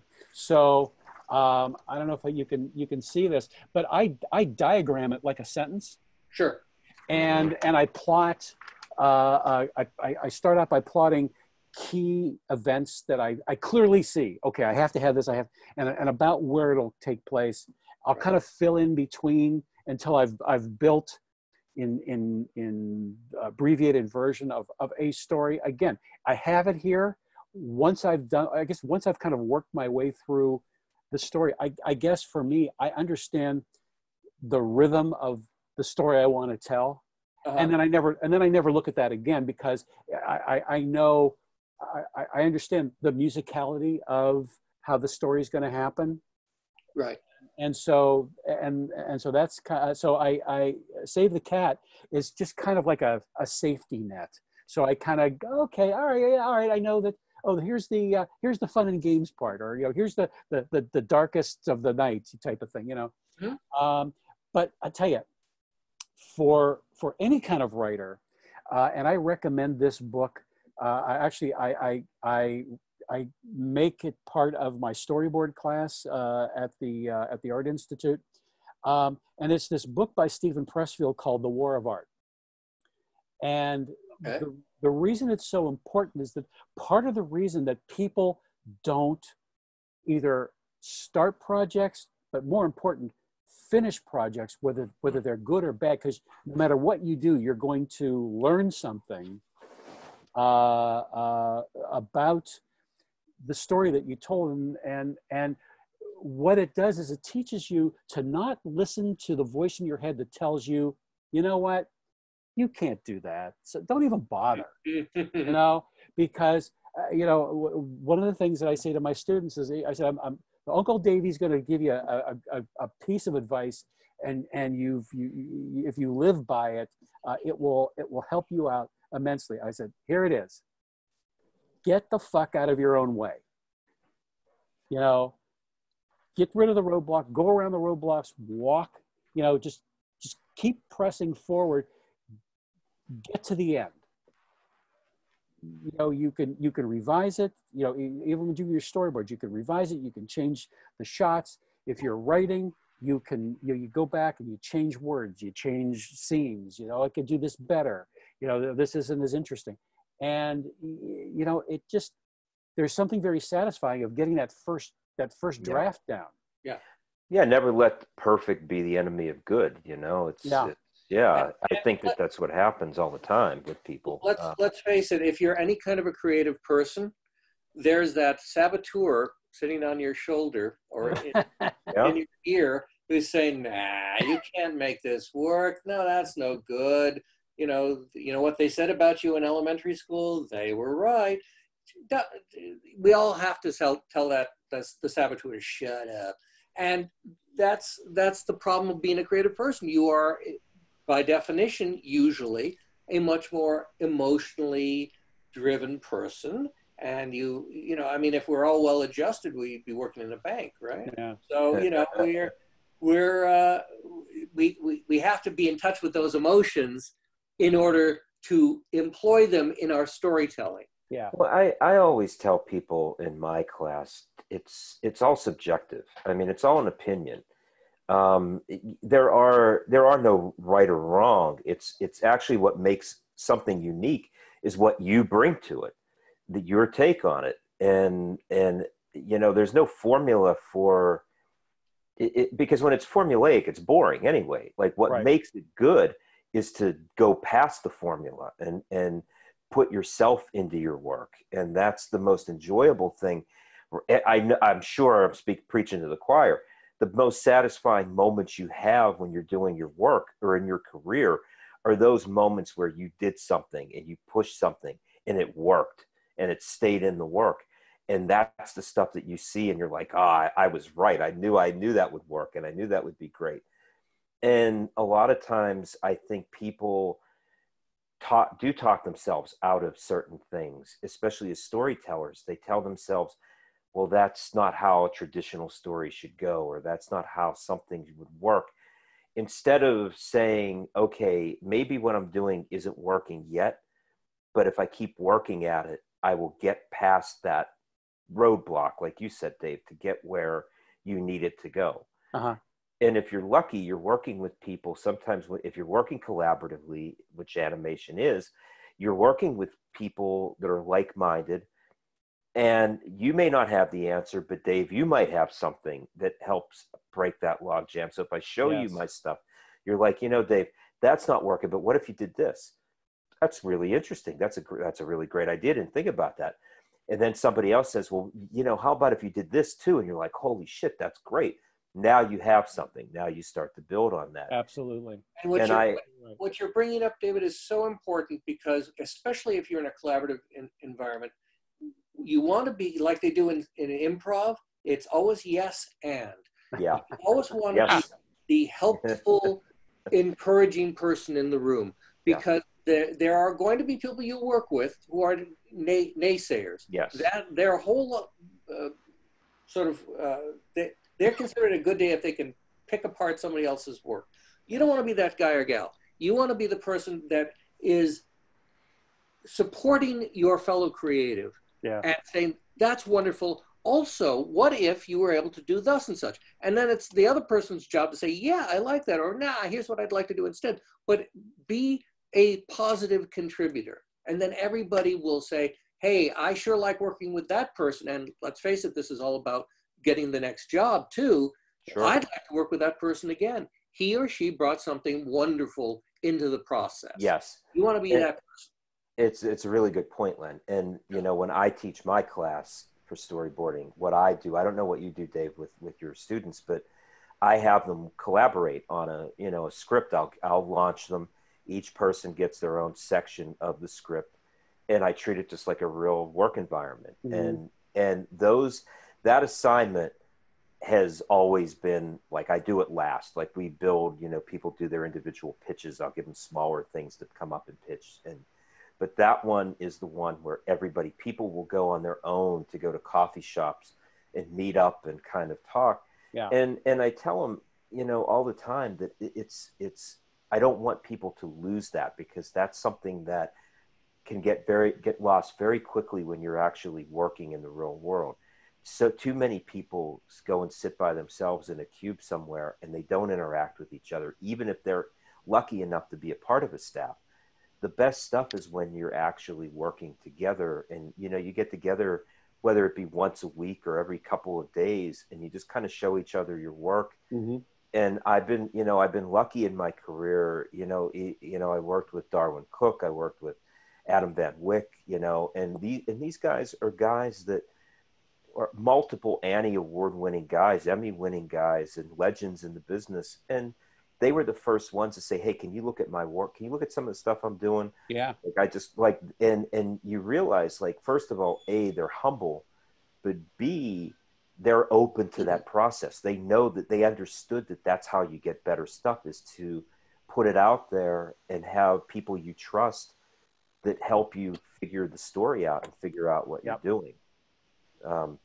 And I'm sure, I don't know what it's like in the writer's room, Len, with that stuff. I know it can be competitive, just like it is with storyboarding. Some people are really good about it and some people aren't. Yeah. So I don't, I know that it can be cutthroat at times as well. Well, so. It depends on the kind of show you're doing. If you're talking about it like a primetime animated show like The Simpsons, for example, that is done very much like a situation comedy, where you have a lot of writers, all of them working through reworking the script. When you're doing animation like most of us do, it's usually a story editor, maybe a couple of staff writers at best, but usually it's a story editor and a single freelance writer. And those two or, three people are just working on the script together, but usually in sequence, one after the other. Mm-hmm. So it's a different approach depending on what you're doing. Again, very different from most live action, where you would have a writer's room but the similarity is that if you're a freelance animation writer, you're going in and breaking the story with your showrunner, and then you go off and do your work. But that breaking this story on the whiteboard, or, you know, in an exchange of documents, that is the same process. What happens afterwards is different. Most animation is not, to my experience anyway, is not done in the room. There are shows that do that, and that's great, but it's a very different discipline. And when you say cutthroat, you know, it can be, you know, especially if you were like on a sitcom or the animation equivalent of that, I'm sure for the people who are not extroverts, that's probably a scary place to be. Yeah. But you have to be able to, you know, go in there and hold your own. I remember a billion years ago, I was a producer's assistant on a situation comedy, and there were guys that simply could not be in the room. They would go off to their office, and that's where they do the writing. But when they did a writer's table, they just clammed up, because that's not where they were comfortable. So you got to be able to fake being an extrovert under those circumstances. Yep. Maybe that's not the kind of writing you want to be doing. Yeah. You know? All right. Does anybody have any further questions on our chat room for these guys? Because we're going to wrap this up pretty soon, because they can get to bed or eat or do something. There's a dessert in our future. Yeah. Are there any, let's see here. Somebody wrote tips on writing the first act of a feature. Is that anything that, anything you want to touch on, Len? Oh, sure. Writing the first act of a feature requires that you know what the other two acts are. And there's the secret. There you go. There you go. Like I was talking about before, you really have to, I mean, if you say, yeah, I got this great idea and I'm just going to wing it. Now, maybe Dave Schwartz, you can do that. I can't. I have to know. And every time I do that, the writing takes 3 or 4 times as long, and the chances of failure of completion are that much greater. You have to know how it's going to end. And, you know, to whatever degree the detail that's necessary for you, you have to be able to say, okay, I know where this is going. I wonder if anybody ever wrote anything and didn't know the ending.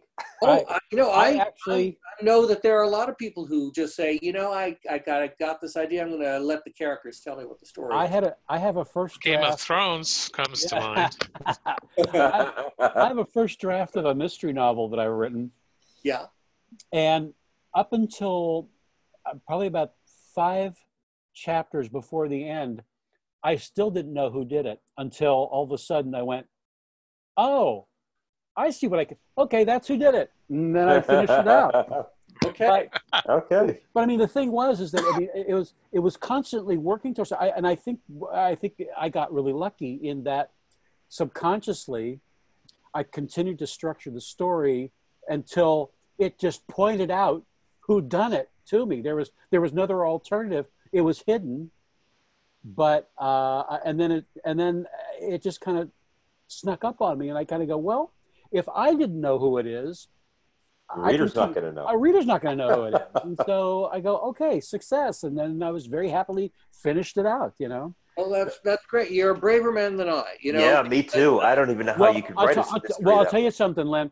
When I was working on Darkwing Duck, the way I worked was I got my hand out from the director and I got my model sheet, and you know, we had 6 weeks to do a section of the storyboard.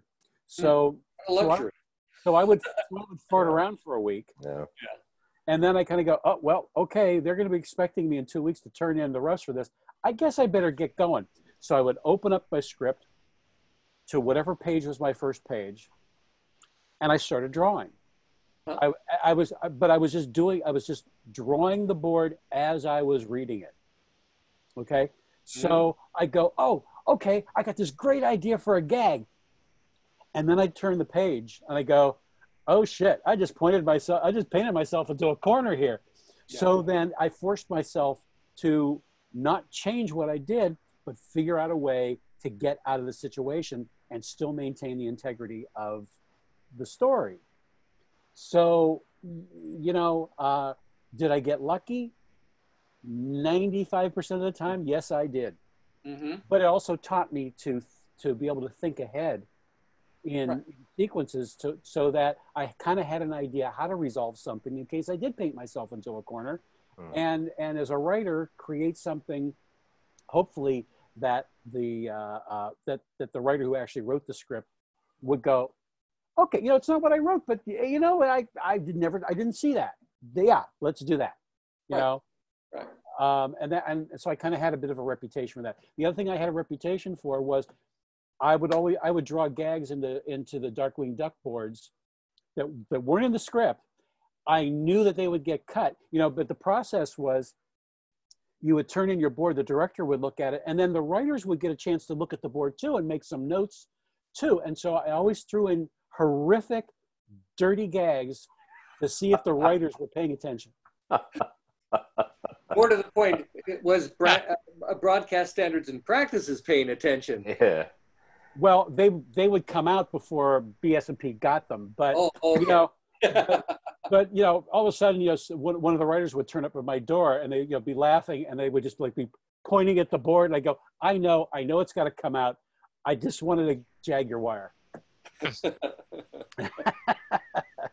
Right. Some of those made it into the show. No. Yeah, that's the problem. I got really lucky that none of those things came into the show. But what did happen was that, you know, when I was working on Buzz Lightyear, different artists influenced me, and so because we were doing a space show, I was really kind of leaning into Wally Wood. Oh, lovely. And of course, so, yeah. And so my version of some of those Buzz Lightyear characters really had a little bit of a Wally Wood flavor to them. Now, when we were doing the early days of the Disney Afternoon, when you sent the boards overseas, the job of the animators was to fix the animation, put it on model, you know, kind of spruce it up a little bit so that it maintained the integrity of the designs. Later on down the line, because they were just banging this footage out, they would go to the copy machine, they would blow up the first panel of the storyboard, put that on the animation table, put paper over it, and just clean up the drawing, assuming that what was in the board was on model. And so one time, some footage came back on a show of mine that I boarded, and I think that Tad Stones, who I think was overseeing that show, he looked at it and he kind of goes, "Oh, this has to be a Dave Schwartz board because his style." But you know, it dropped off the style of the show. That's Dave's style, and of course, you know, there's nothing they could do. So there's a point there where all the characters kind of shift into more of a Wally Wood look, and then it goes back to, you know. Well, on Static, we, you know, the very first show I had ever directed, and it was we got the A footage back, the A roll stuff back, and they showed me, you know, the footage from a guy who wasn't the strongest board artist. Stuff looked great. I was like, oh my God, I can't. So the guy who was really good, I couldn't wait to see, like whose work was really well drawn and well structured. His stuff looked like crap. but it looked like a bad version of his stuff, you know. And it was like, I was like, oh, they just took the stuff and just like traced it off, and it's like, oh, you know. And that's what happens. That's another important lesson, because this is an assembly line. There will be times when the stuff will come back and it'll be somewhat less than ideal, and there's no way out, you know, especially on a TV a children's show budget. You know, they pad, like the primetime Fox shows, they have a big pad for retakes. Right. It's designed in. Not the case on a lot of, you know, children's animation. Well, the rule of thumb with the Disney Afternoon was that about a third of them are really good, third of them were okay, and there was about a third of them that were not so good. And you figured in the course of 65 episodes, that the bad ones would kind of get shuffled into the good ones and the mediocre ones, and nobody ever know the difference. But we noticed. Well, we knew. Yeah, Yeah, we we noticed. We know. Yeah, we noticed. Yeah. But yeah, it's true. You know, Anyway. what are you going to do? You know, it's, that's like Dave said before. It's like you get a bad animation studio. You can have the best writing, the best boards, and you get an animation studio that's no good, and it just looks like shit. They just Doesn't destroy matter. it. No, Yeah. it doesn't matter. Yeah. It doesn't matter. All right, so we're at 9 o'clock here, Pacific time, Dave. So you're at, here almost midnight. Oh, you know, So- Dave, this is the shank of the evening for me. I still have a couple hours to go. You know? All right. There's a cigar and a book waiting for me yet. Well, for a good. couple hours, so. I want you to enjoy it. I can't thank you guys enough for doing this. I'm always in gratitude to you guys and talking and sharing some history with everybody so they get to hear this stuff. And and you're always welcome to join. I do this every Wednesday, at least for a while, until hopefully until this is all over. It's a way to kind of chat with old friends. Yeah, it's a way to reminisce, but it's also people love hearing this stuff too. And thank you for sharing, being so gracious. Thank you for inviting us. For goodness sakes, this is a real pleasure. And thank you. The fact is, we've all our paths have crossed so often. It was lovely to get back in touch. I hold all of you guys in very high esteem, and you too, Dave. And so thanks. And Len and Vic. It was great seeing all you guys again. For a while there, the moving back and forth between the studios, the industry wasn't so big that, if we didn't work together again on this show, the next show after that, we'd all kind of wind up back together again. Yeah. And so, as the industry has kind of exploded and imploded and more people are filtering into it, we have less and less of an opportunity that our paths cross. So this is really wonderful to see old friends that were there, when I was kind of starting out, and we kind of grew up together to a certain degree. Yes, we all began when we were age 6, and we were just precocious. Yes, it's astonishing that we were able to do this at such. Well, I'm only 25 years old, but the industry got me the white hair. Yeah. Everybody, right? Yeah, everybody. Let that be a lesson. So, anyway, just wanted to say thank you guys very, very much. And like I said, you're always welcome. If you want to chat and want to BS, we're here on Wednesdays nights. You know where to find me. So I'll be happy to send you the Zoom link, and you're always welcome to chime in and bravo. So, well, Dave, the last time I saw you was at the concert. Yes, and I'm wearing a shirt. I'm actually. Dave, it's funny because I didn't even think about it. I thought about it, though, when I looked at myself on the screen when we first, and I was going to say something to you because that was the last time that I saw you. Yeah, it was the Yellow at the Hollywood Yellow concert there at the Hollywood Bowl. One of the greatest shows ever. That was an awesome show. And I saw the Electric Light Orchestra, which is what they were called, their first tour, which was a debacle for them. And their only hit at that point was Roll Over Beethoven. They were at the Santa Monica Civic Auditorium. And the opening act was Frampton's Camel, Peter Frampton, before it became a big deal. Yeah. So that was a while back. I saw them here in Cleveland. They were the opening act. It was then the middle act was a young and beautiful Linda Ronstadt. Wow. Oh my God! And then the big act was Three Dog Night. Wow. So there you go. There's a show for you. Wow. But there's probably it was about $5, right, to get in. Absolutely. Yeah. Wish it would go back to that. Yeah. Len, what were you saying? I'm sorry, I cut you off. So many of these students are saying, Electra who? Linda what? That's what I was thinking. And we are dating ourselves by saying, it's like, oh, you kids and your modern music. We're geezing. You know what? I don't care. That concert was one of the best concerts I ever saw. That was a great performance at the Hollywood Bowl. What a perfect place to see it too. Oh, it was so good. It was so good. And it was nice to see you two out of all those thousands of people there, walking by, and you're like, hey, it was. I know. I just that's always the beauty of going to the Hollywood Bowl or the Greek. Yeah. Any minute you're going to bump into somebody you haven't seen in years. Yep. So, but I'm very happy for you, Dave. I'm glad that you married your lovely wife and you got a chance to kind of retire and enjoy yourself a little bit. And and I'm sure your students benefit greatly from having you teach. I tell you, I have these great students, and just kind of thinking about the things that we're we were talking about tonight, and they are writing and team producing their own films, and my seniors are getting ready to do their BFAs, and they're going to be presenting their films that they've done themselves over the course of a year. And we've got kids that are doing CGI. I've got one student that's using his animation skills to make a graphics package for sports. I've got students that are doing traditional 2D animation, and it's very exciting to kind of pass on what I know to the next generation. They have to consider themselves very fortunate because they have somebody teaching them who has such who worked in the business. It's not like you had you were just a guy who had a cup of coffee. I mean, you worked in the business.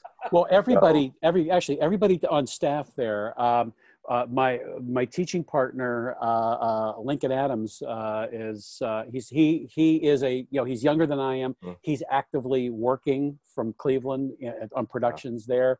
I've got Hal Lewis, who teaches CGI, 3D animation, who worked Pixar and for Disney doing a visual 3D effects. That's great.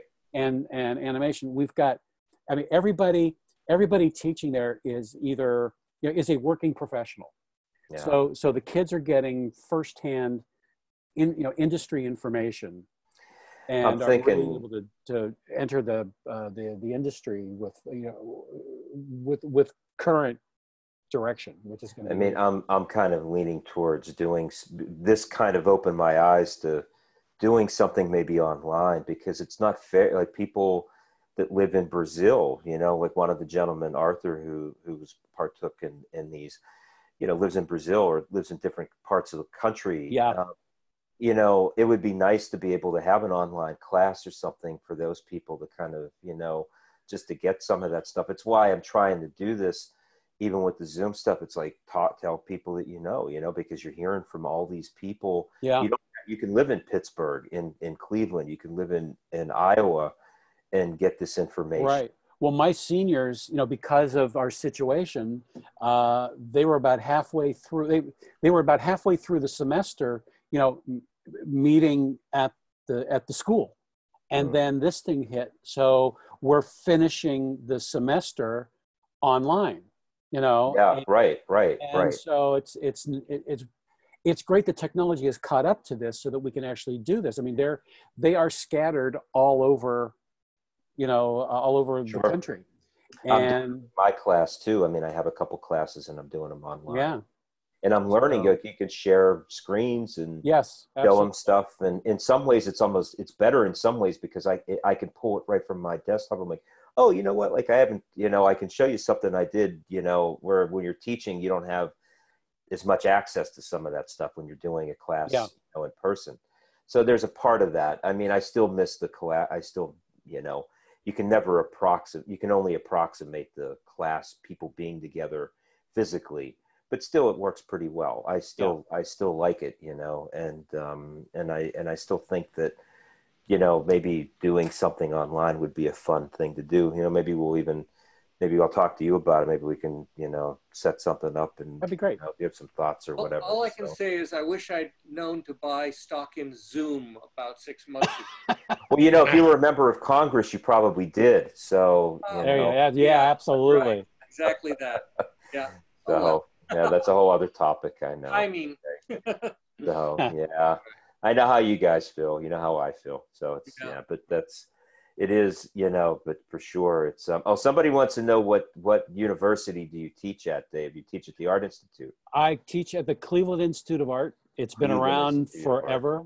It was a fine arts school for many, many years, and I'd say probably within the last 10 years they started integrating animation and illustration, and those are out of all the art classes, art curriculums. Those are the two most popular, either illustration You know, I'm trying to nudge them a little bit towards doing comics and graphic novels. Yeah. We do some of it, but and then the animation department.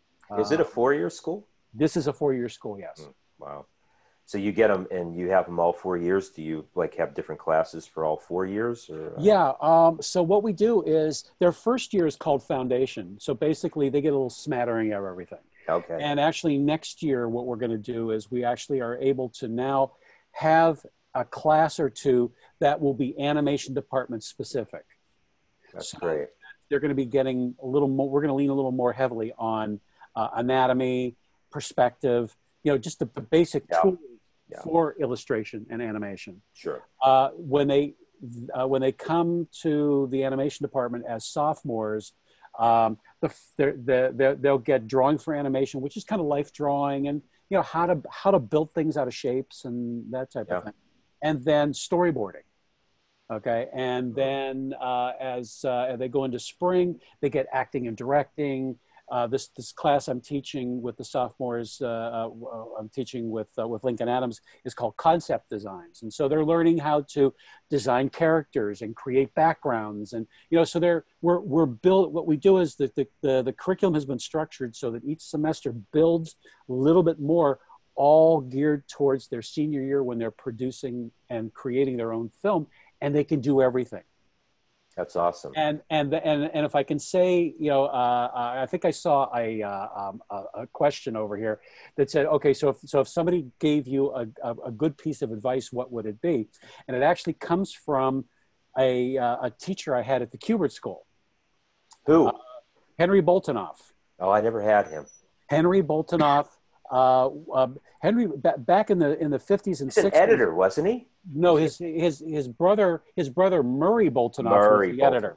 Okay. But Henry was a cartoonist, and back in the 50s and 60s, DC Comics would sell half-page ads for, you know, like Grit or one of those things, and so they would fill it with a comic strip like Cap's Hobby Shop and that type of thing. And Henry did those cartoons. Okay. So he basically the advice he gave me is, so Dave, learn everything you can about everything you can, because you never know where you're going to wind up. And truer words were never spoken. While I was doing storyboarding, I pushed myself to learn how to do some character design and background design. And in between gigs, as from storyboard gigs, I used to pick up jobs, especially at Deke. You know, Mike Maliani would hire me to come in and do character designs for a direct-to-video or some backgrounds or even mouth charts. And if I didn't know how to do it, I would go to Kenny Tompkins. Kenny, show show me. I told him I know how to do mouth charts. You know, and you know, it would keep me afloat until I could get the next gig.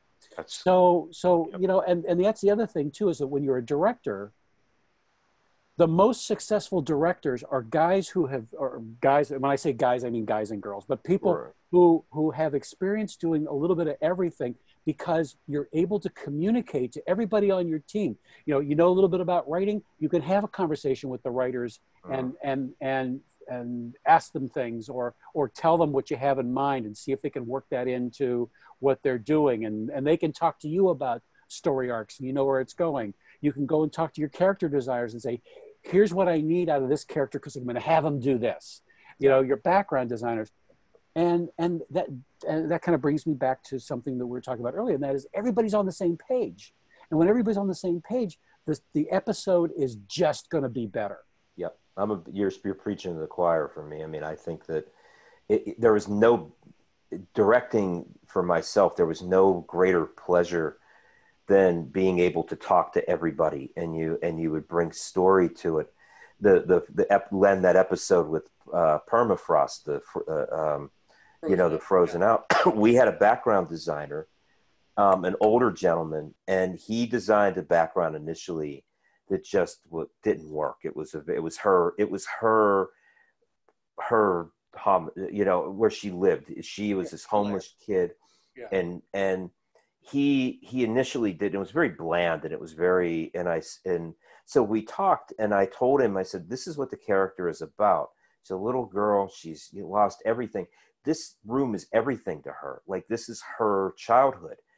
And then I showed him memories. I showed him I had the Art of Book of Memories, and I showed him there was a really nice, like the way they handled ice, and he came back with something that was breathtaking.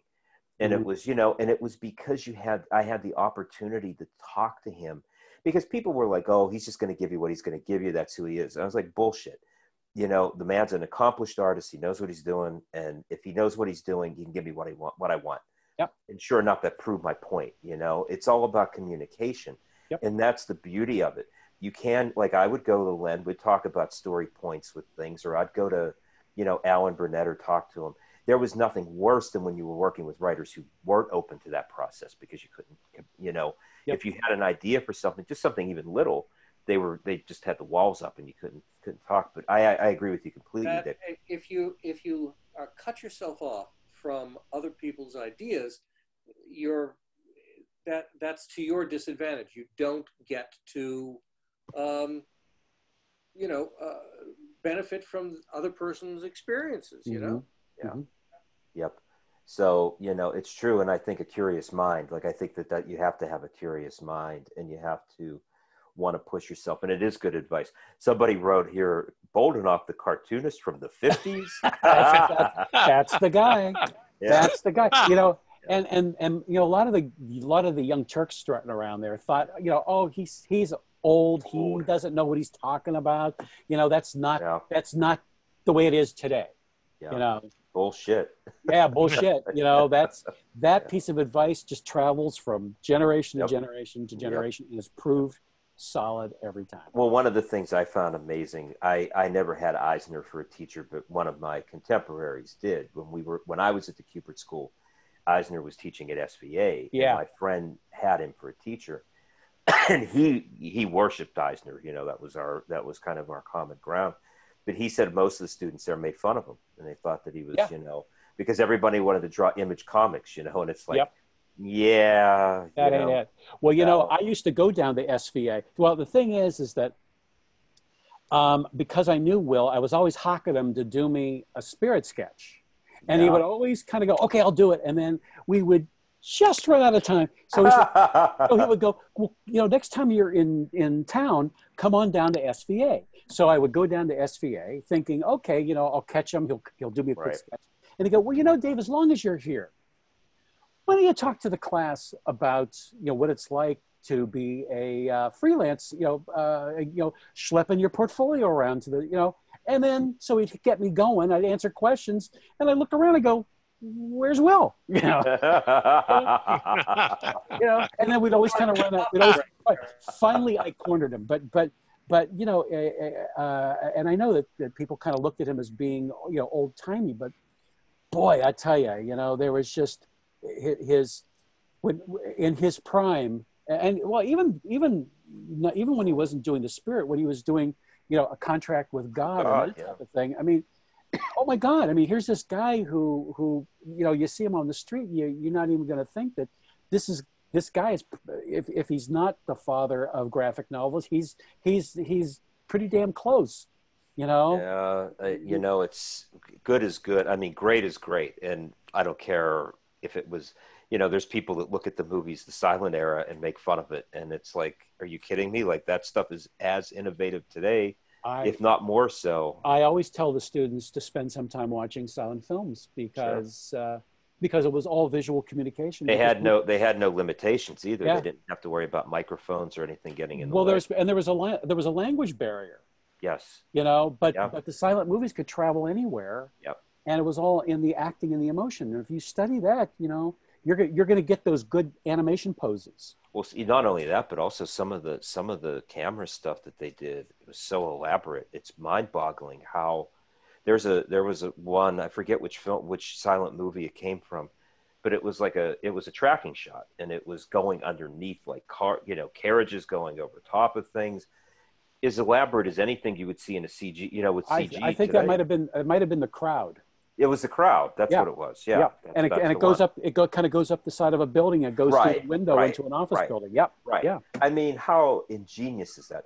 Well, also Abel Gann's Napoleon with all the multiple screens and the color filters, and you kind of go, you know, if I always think if sound hadn't come in when it did, how much further the industry would have been. You know, if it waited even a little bit longer. It retarded the process for sure. You know, then they were limited by where they could put the microphones and how far the actors could be, and it really hurt the process. So and so I mean, I always tell my students that, you know, we're still in its infancy. I mean, filmmaking is still, so to think that somebody is old or that's old, it's like, no, it's not. Like, you know, the language of cinema or the language of storytelling is pretty universal, and it's and you know, good is good. There's I don't care how long ago it was that you saw it. It doesn't matter. I'll tell them, show me the scene that turns you on, and I'll show you the guy who influenced him to get that shot. Yeah, right. Right.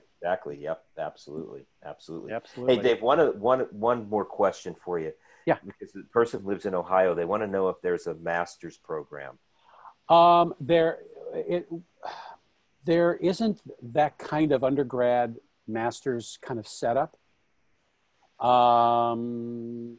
Basically, it's just a 4-year program. Okay. And that's, you know, that's kind of the best. But you know what? If whoever here is it Trin that's in Ohio, if you go to the Cleveland Institute of Art website, I think you can find my name and an email address for me, and you can drop me a line there, and you can ask more specific questions. And if I don't know, I'll know who to ask and get you the answer. That's very gracious of you. And then Dee had one about any tips for a portfolio for a high school senior to get in. Well, you know, the thing, so with the Cleveland Institute of Art, they have a summer program for high school seniors that are thinking that they might want to go there. It's like a 2-week crash course, and you get a little bit of everything. You do a little animating, you do, you know, the thing that the thing that I look for when I'm because we usually interview the freshmen that are interested in going into animation, and we take a look at what they've done in that foundation year. And sketchbooks. We look at sketchbooks because that's when they're the freest, and they're not, you know, they're throwing down their ideas in a loose form. They're not trying to impress anybody with a drawing. I wouldn't want to see you show me a copy of somebody else's stuff, or you know, pull out get yourself a Walter Foster book on animation, and then give me a page of Walter Foster type characters. I want to see what you can do. I want to be able to see how you think. I'll train you how to put those skills to work and get your idea out. I want to see how you think, how you process information, and how you try and make it work. One of my best friends is left from Los Angeles, and I worked with him at Cartoon Network, and he's head of story up at Pixar. He's been up there for a number of years now. And he told me, you know, we've talked about this with students, and this question always comes up. And he said, Pixar, the same advice you gave. They're never they won't look at a TV storyboard. You know, if I went up there and showed them, oh, here's Spider-Man, they're like, oh, that's great. Where's your stuff? Like, where's the story? Yeah. Where's your personal work? That's always what they want to see, is how a personal work means a lot more to them than something that is just, you know, taken from a standard production with model sheets. And you know, the funny thing is, though, and Vic, Dave, tell me if you know any different. I always found that storyboard guys from features had a really difficult time working in television. Oh, yeah. But true. television guys could not only jump onto features, but get it done in a fraction of the time. Yes. Yeah. When I worked on How to Train Your Dragon, Dave, what had happened, all the TV guys were there, and they had loanouts from DreamWorks who would come and show up. Right. Every one of those guys couldn't do it. They couldn't Uh-huh. hack it. Yep. And Sandy Rabin, who was the producer, she was Spielberg's right-hand person at one time. She was running the show. And I like Sandy. She came over to me and she said, I want to tell you something. She said, we had a preconceived notion of TV storyboard people when we started this project. We felt that you would probably be the weak link. And, you know, and she said, nothing could have been further from the truth. She said, Absolutely. thank God we had you. You guys were the ones who saved the show. You guys were the ones who came in and did the work on not only on deadline, but also, you know, you were like machines, and the ideas that you would just generate. And, you know, I'd watch guys come in from feature. They struggled constantly. They couldn't handle the schedule. It was always a schedule. Their process was different. They were used to sitting on a section of script for weeks and revisiting it and revisiting it and revisiting it, where we're like, you got to hit that moment. And it's like, you don't have time to. Yeah. I know when I worked on that direct-to-video, Mickey, Goofy, Donald, the Three Musketeers. Yeah. I was between shows, and so they loaned me out to that. And so I sat down with the director, and he goes, well, so we've got this opening sequence, and so we're going to have you board that. And it's like a page and a half, right? And he goes, now, I can only give you 5 weeks to work on it. Do you think you can get it done in 5 weeks? I'm thinking to myself, dude, I can bang this out in 5 hours. I mean, it's You're 5 hours. Woo-hoo! Yeah, 5 hours, and then 4.5 weeks of doing nothing. You know? Yeah. It'll be good. It'll be good though. But the thing is, it'll be really good. It won't be some hacked out piece of shit. It'll be really good. Because TV teaches you. You know, that's the other thing about TV storyboard is that because of the way we had to work with the schedule, so we had to learn how to make quick decisions and get them down on paper, which trained us to be directors. Yeah, because we could problem solve very quickly. You have to embrace that very quickly, and that's what I mean. Like the perfect can't be the enemy of the good. Like there's times where it's like, look, this is going to work. Yeah. I'll get back to it if I can. If it doesn't, then it's going to stay where it is. You know, and you just have to keep. That's the concessions that you learn how to make. And the thing is sometimes when you revisit it, you're like, well, I don't know why I was so hung up on this. This works really well. It's a great idea. I know. Yeah, absolutely. Sometimes the impetus, you've got to turn it in a quick fashion. Sometimes that is to your advantage. You can't sit and stew on it. You actually have to sort of use your training and your talent and gut instincts to make this happen quickly. Yeah. I mean, writing a television episode in a week as compared to having the luxury of writing, the equivalent of, a screenplay. If you have to turn out a script a week in 3 weeks, as compared to 6 months to do a screenplay or a year, you got to be pretty on your game straight out of the box just to get it done. Because there's somebody at the other end who needs to start boarding it, or recording it, or any of that stuff. Yep. So it's very handy to, have the training and also to, be able to sort of get in there and get her done. It's true. Yeah. All right. On that note, we went through the bonus round. So another half hour later. Everyone to sleep. So Dave, everybody's gone now. No, I'm kidding. Everybody's so now we can really talk. Everybody's going to sleep really good tonight because we just lulled them into a coma.